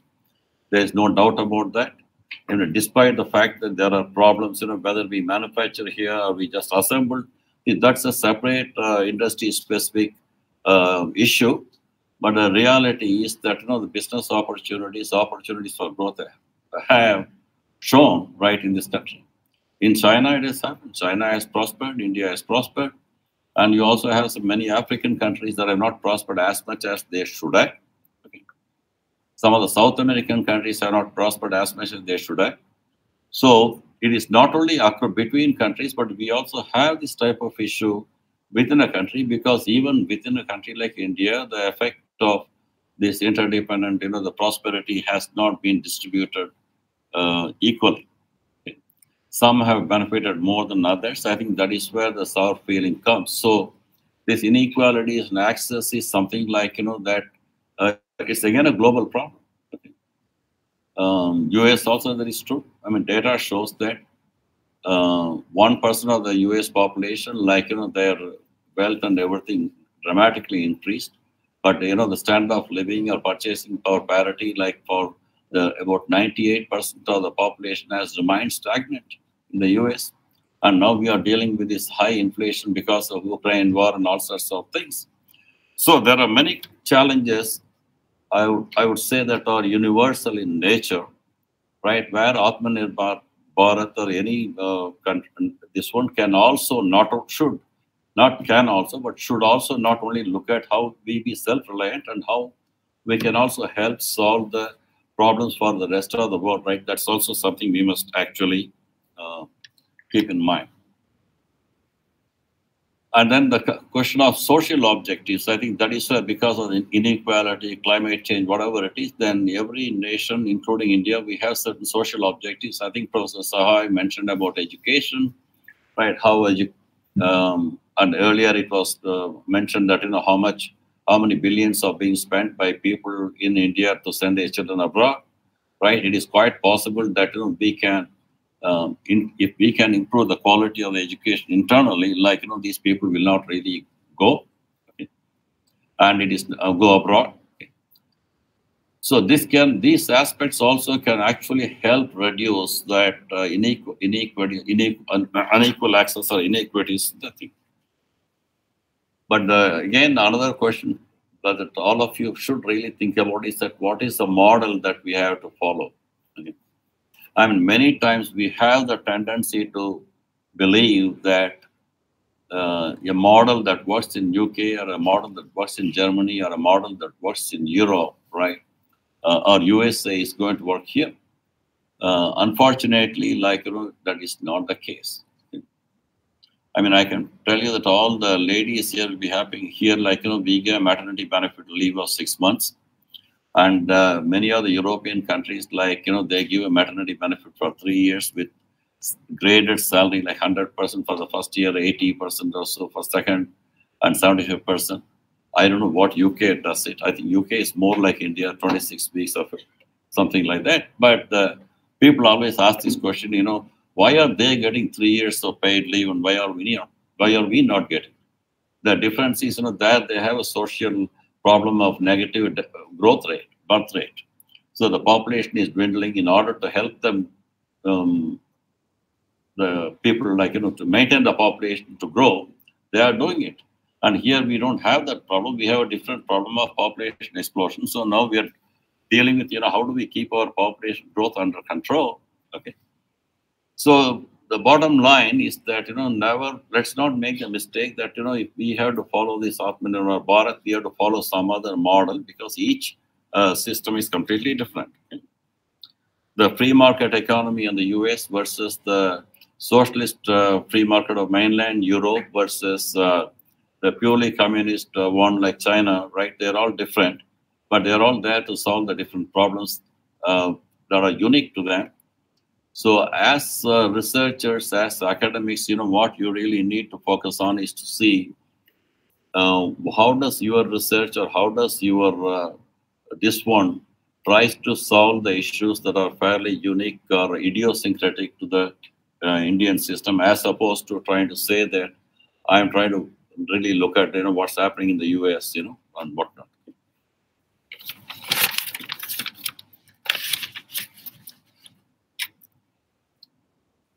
Another example I can give you, here, for example, we have, we focus on to address the social inequities in the society, stratification, whatever we want to call it. We follow an affirmative action where we focus on the outcome. Have you reached the outcome as opposed to the process? On the other hand, if you look at UK or European model or US model, affirmative action is not focused on the outcome per se, but it is focused on the equal opportunities for everyone. In fact, I was talking to my chairman of the board is an media person. He knows all the PM's office and prime ministers and ministers. So during our convocation on the April 2nd, we were having this discussion about this, how the policies, are changed. Then the contrasting example was, how I was just telling him that, during my days of MBA, we used to read this. There was no internet. We just have to read this weekly Business Week or whatever it is for featured article to learn, what went on in the business in that previous week, or Economic Times and all that. Newspapers was the only source of information. So either, there we found how, for example, excise duty would increase or decrease, or import duty would increase or decrease, depending on whose shipment, right, comes to the ports in India, right? If it is someone close to the ruling party, the taxes will come down on the next day or after 2 days. When my competitor's product comes, the excise import duty will go up, all through a circular. So he was telling me that, Modi has made it very clear that if you want to change the rules, but change the rules for everyone. Don't do it only for one person. Okay. So why the reason I mentioned that, these type of problems, again, if we have to solve it, okay, this is something that you can, a good topic for you to study and make policy recommendations, in terms of what type of policy changes or rules are actually going to benefit, right, or make this Atmanirbhar Bharat work.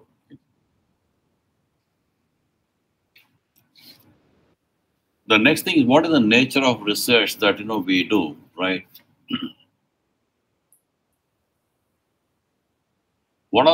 As I started the PhD program again, when I go back, what really helped me was that it's not just about the linear models or testing and those type of things that really help, but again, the broader philosophical question of how do you choose a topic, right?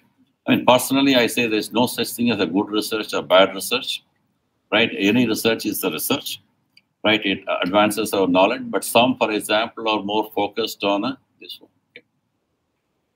So there they said, if you get good research ideas or research topics, something you can solve for the society or solve for the world comes from media or reading non-academic articles.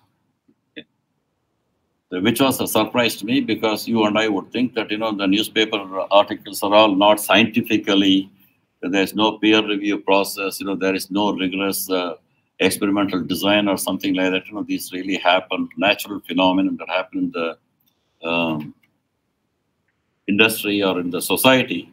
And why do you choose a topic from that? Because, do you really take it? Then my advisors and others said, no, the reason why is that when you read an article, for example, like let's say, what happened with Enron, right? When Enron scandal surfaced, then so many people started doing that, how did this happen? All these financial derivatives and all that, the entire field of finance and economy, they started going after studying that phenomenon as to how it happens.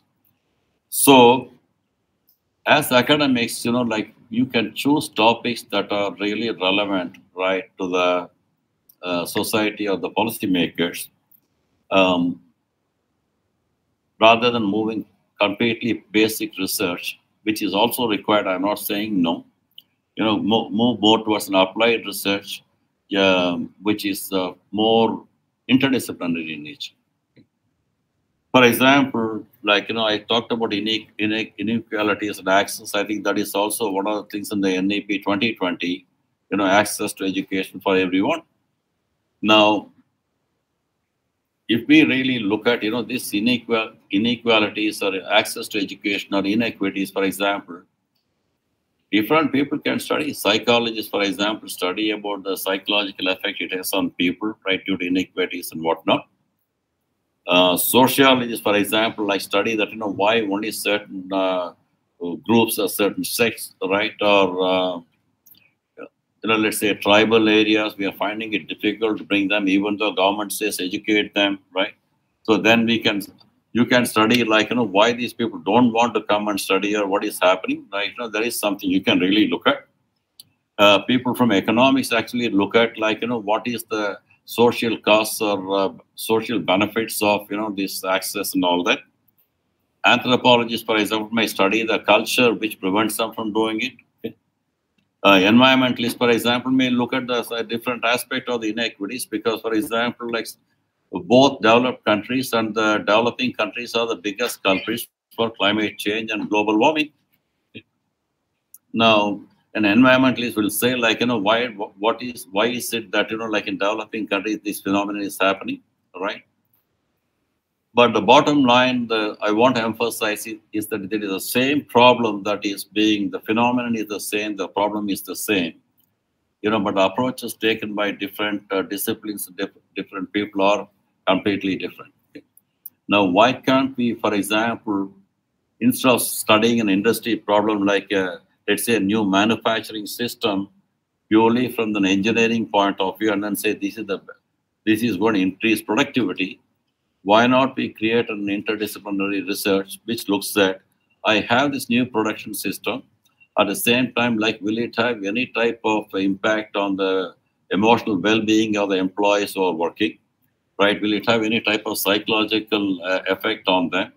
Or will it foster, a quote was mentioned that if you want to run fast, you go be alone, but if you want to go far, go with a team. And here is a quote that you can really look at in the industry. Like, let's say the engineering problem that you try to solve, say that what type of, does it really create the potential for teamwork and people to go far? So the questions are multitude of questions that you can get. But the reality is, what I wanted to again emphasize is that have an open mind and look at an interdisciplinary approach to the research that you're doing, right? Whether it be we talked about MSMEs funding, what are the obstacles that they face? So this is something you can really think about. The reason is the problem is the same, but both the causes and effect are multifaceted. Okay, these are something that we have to really look at.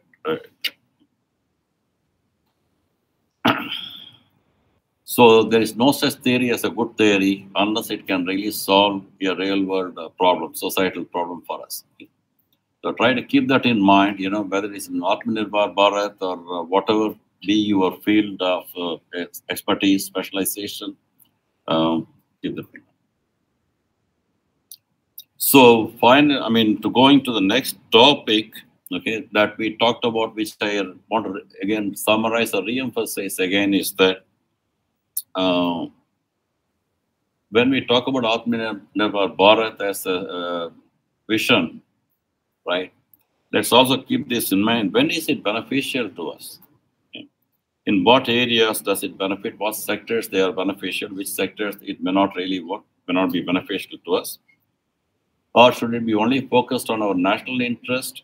Or should it be really focused on helping the people around the world? As I mentioned, that we have reached too far now to walk away from the interdependent world. It's not possible. So the best thing is how do we work within that? Or even how do we even prioritize? Right? Do we put the national interest first, or do we put the world and global interest first? Or is there something that we can say, simultaneously we can pursue both the goals? Right? How can we make us self-reliant and at the same time, help the rest of the world, right, in whatever way we can. Industries also, I can tell you, face the same problem, okay, that we are facing as academics. Only thing is, we don't sit across the table with the industry to see what they actually have. Sometimes, they also have the tendency, if I'm going to really share something with these academics, this is intellectual property right, or maybe something is like on the flight, I don't want to mention that industrialist is from Ludhiana, from Jalandhar.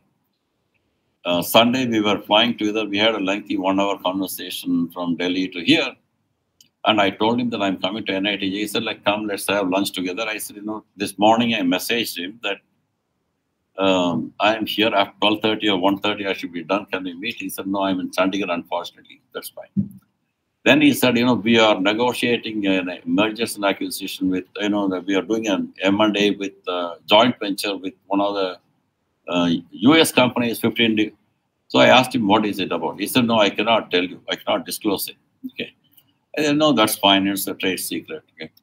But what also it crossed my mind is that, if you're an industrialist, you want to have this joint venture or whatever it is, you have to tell somebody. Your lawyers are involved, your chartered accountants are involved, your banks are involved. You tell them, I need money for this. Okay. Your investors are involved. Why only hold it from academia and then say that, there's something? Okay. It is possible, I would like to believe, or I tend to believe that, 99.99% of the people are honest.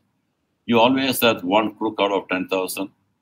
Do we really make certain things for the one person out of 10,000, or do we really focus on the 9,999 people who are fairly honest, frame the rules or even have healthy discussion? So industries face the same problem.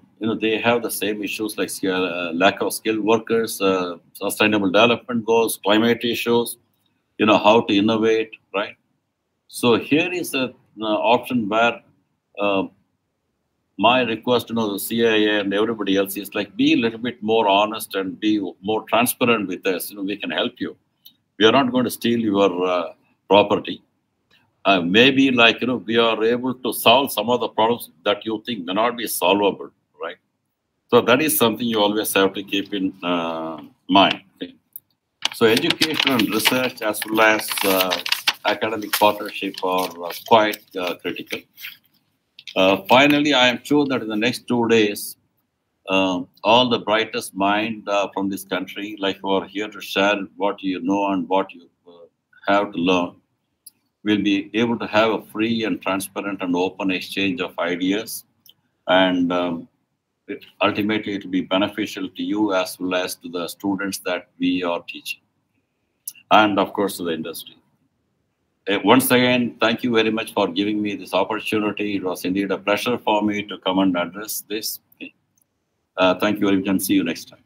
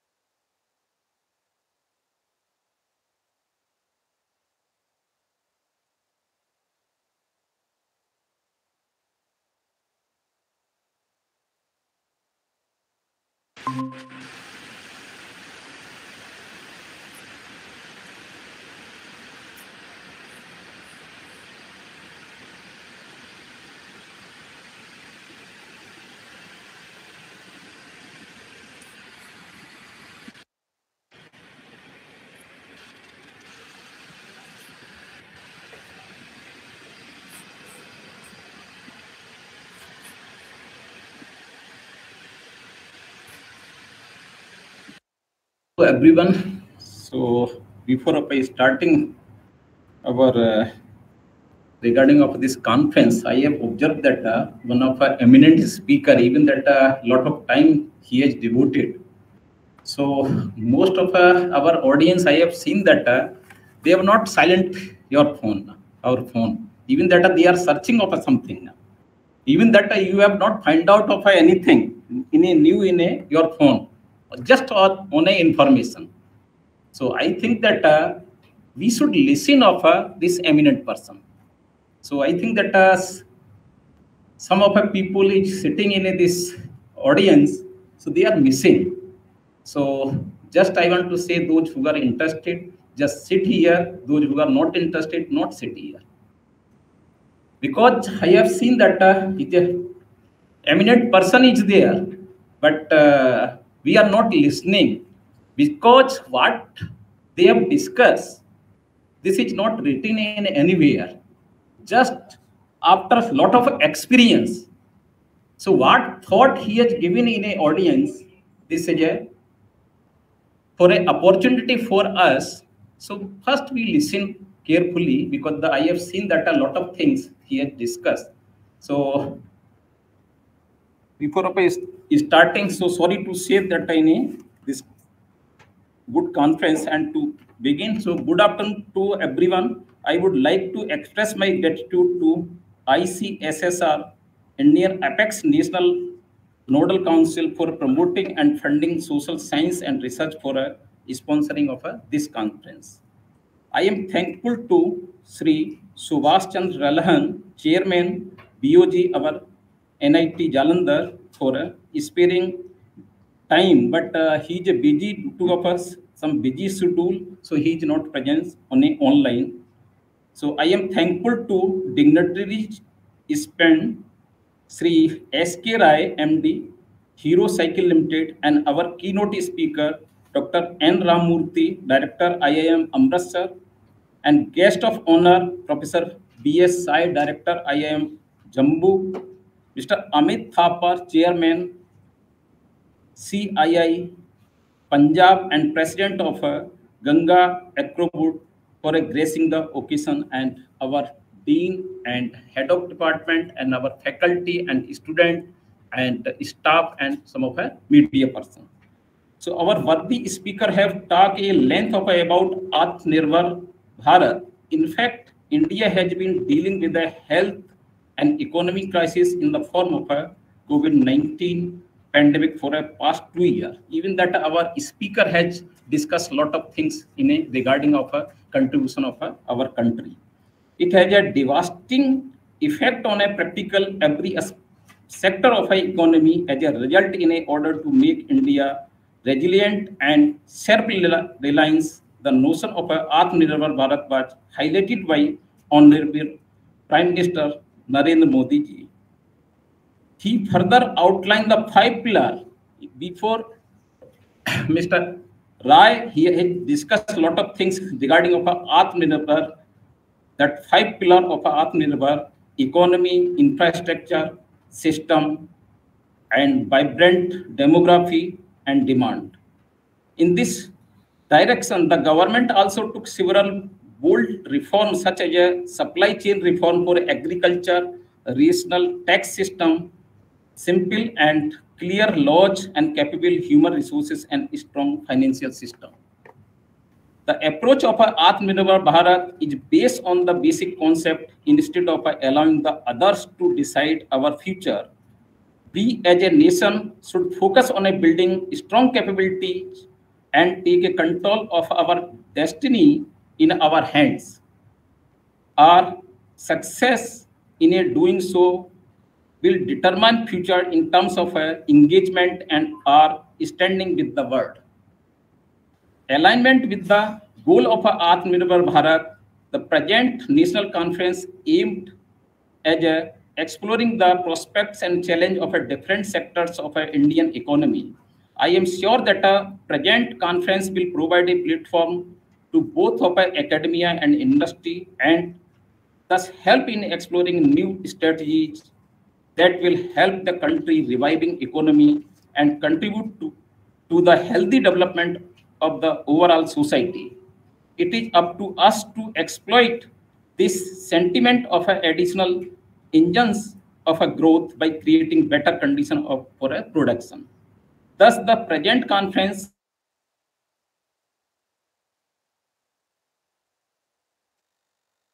requires special attention in this situation. So in the end, I would gratitude Dr. Sonia Chawla, HOD Humanity and Management, and her team for organizing this conference, and also thanks all the delegates for participating in this conference. Thank you very much for your kind attention, and I hope that conference will be a great success. Thank you, everyone.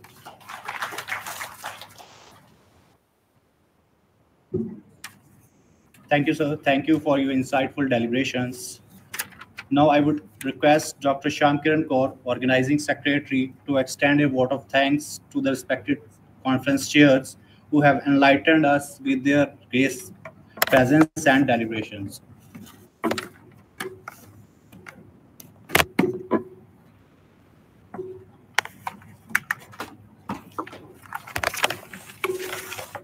Honorable Director, Professor Vinod Kumar Kanodia, worthy Registrar, Professor Ajay Bansal, respected Shri S.K. Rai, Managing Director, Hero Cycles Limited, Mr. Amit Thapar, Chairman, CII Punjab, Professor B.S. Sahai, Director, I am Amritsar, Professor R. Nagarajan, Professor B.S. Sahai, Director, I am Jammu, and Professor A.R.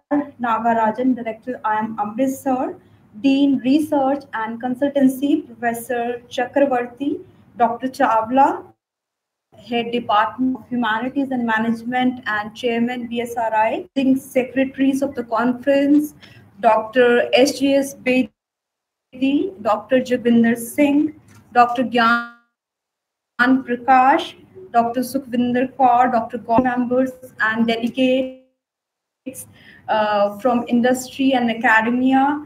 Good afternoon to all. Indeed, it's a matter of honor for me to propose a vote of thanks on the behalf of Department of Humanities and Management at the inaugural ceremony of ICSSR-sponsored National Conference on Atmanirbhar Bharat, building a self-reliant India, prospects and challenges ahead. I would like to thank our Honorable Director for his guidance, assistance, and motivation that ensured smooth functioning of this event. Thank you very much, sir.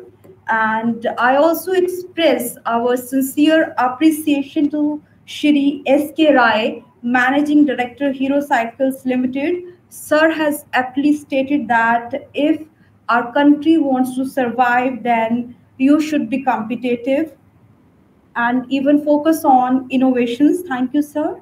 And Mr. Thapar, we are also extremely thankful to you for delivering a motivating discourse.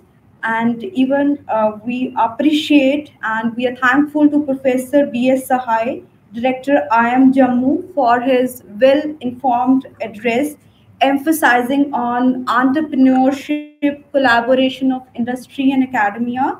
And even he stated that Atmanirbharta is required to regain the lost glory of India. And I also pay my gratitude to Professor R. Nagarajan, Director IIM Amritsar, for delivering a truly motivating inaugural address by citing contemporary issues and social objectives, equal opportunities, and emphasizing on the nature of research. Thank you very much, sir. I also pay my gratitude to dignitaries from industries, Mr. Haq, President, Jalandhar Management Association, Mr. Ashwini Kumar, Director of Victor Forgings, and we are grateful to Mr. Barnett from Birmingham University, Mr. Ajay Sinha for gracing this event with your presence. Thank you, sir. And I'm also thankful to our registrar, deans, faculty members, session chairs for joining us at this inaugural ceremony.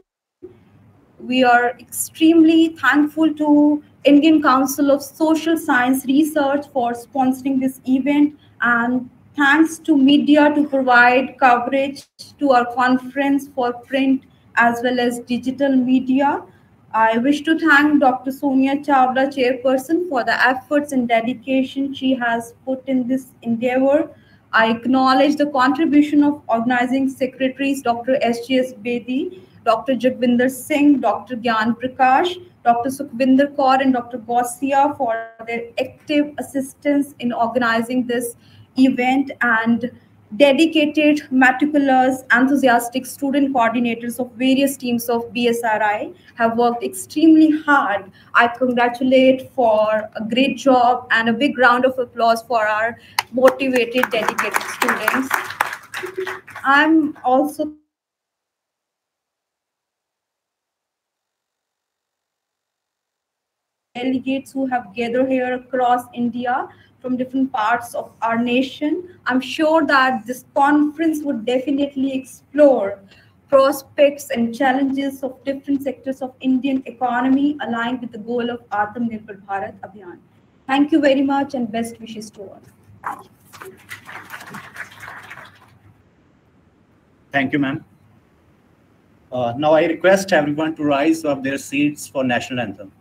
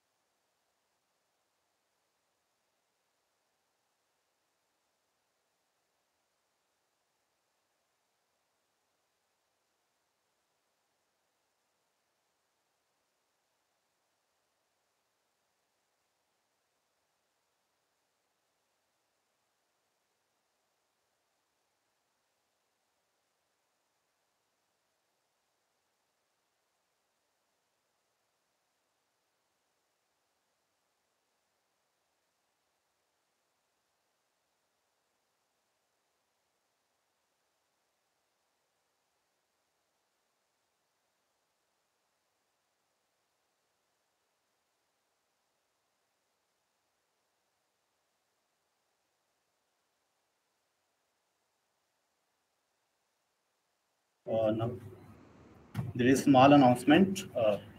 Kindly proceed towards the snackers, the venue for the delicious lunch break.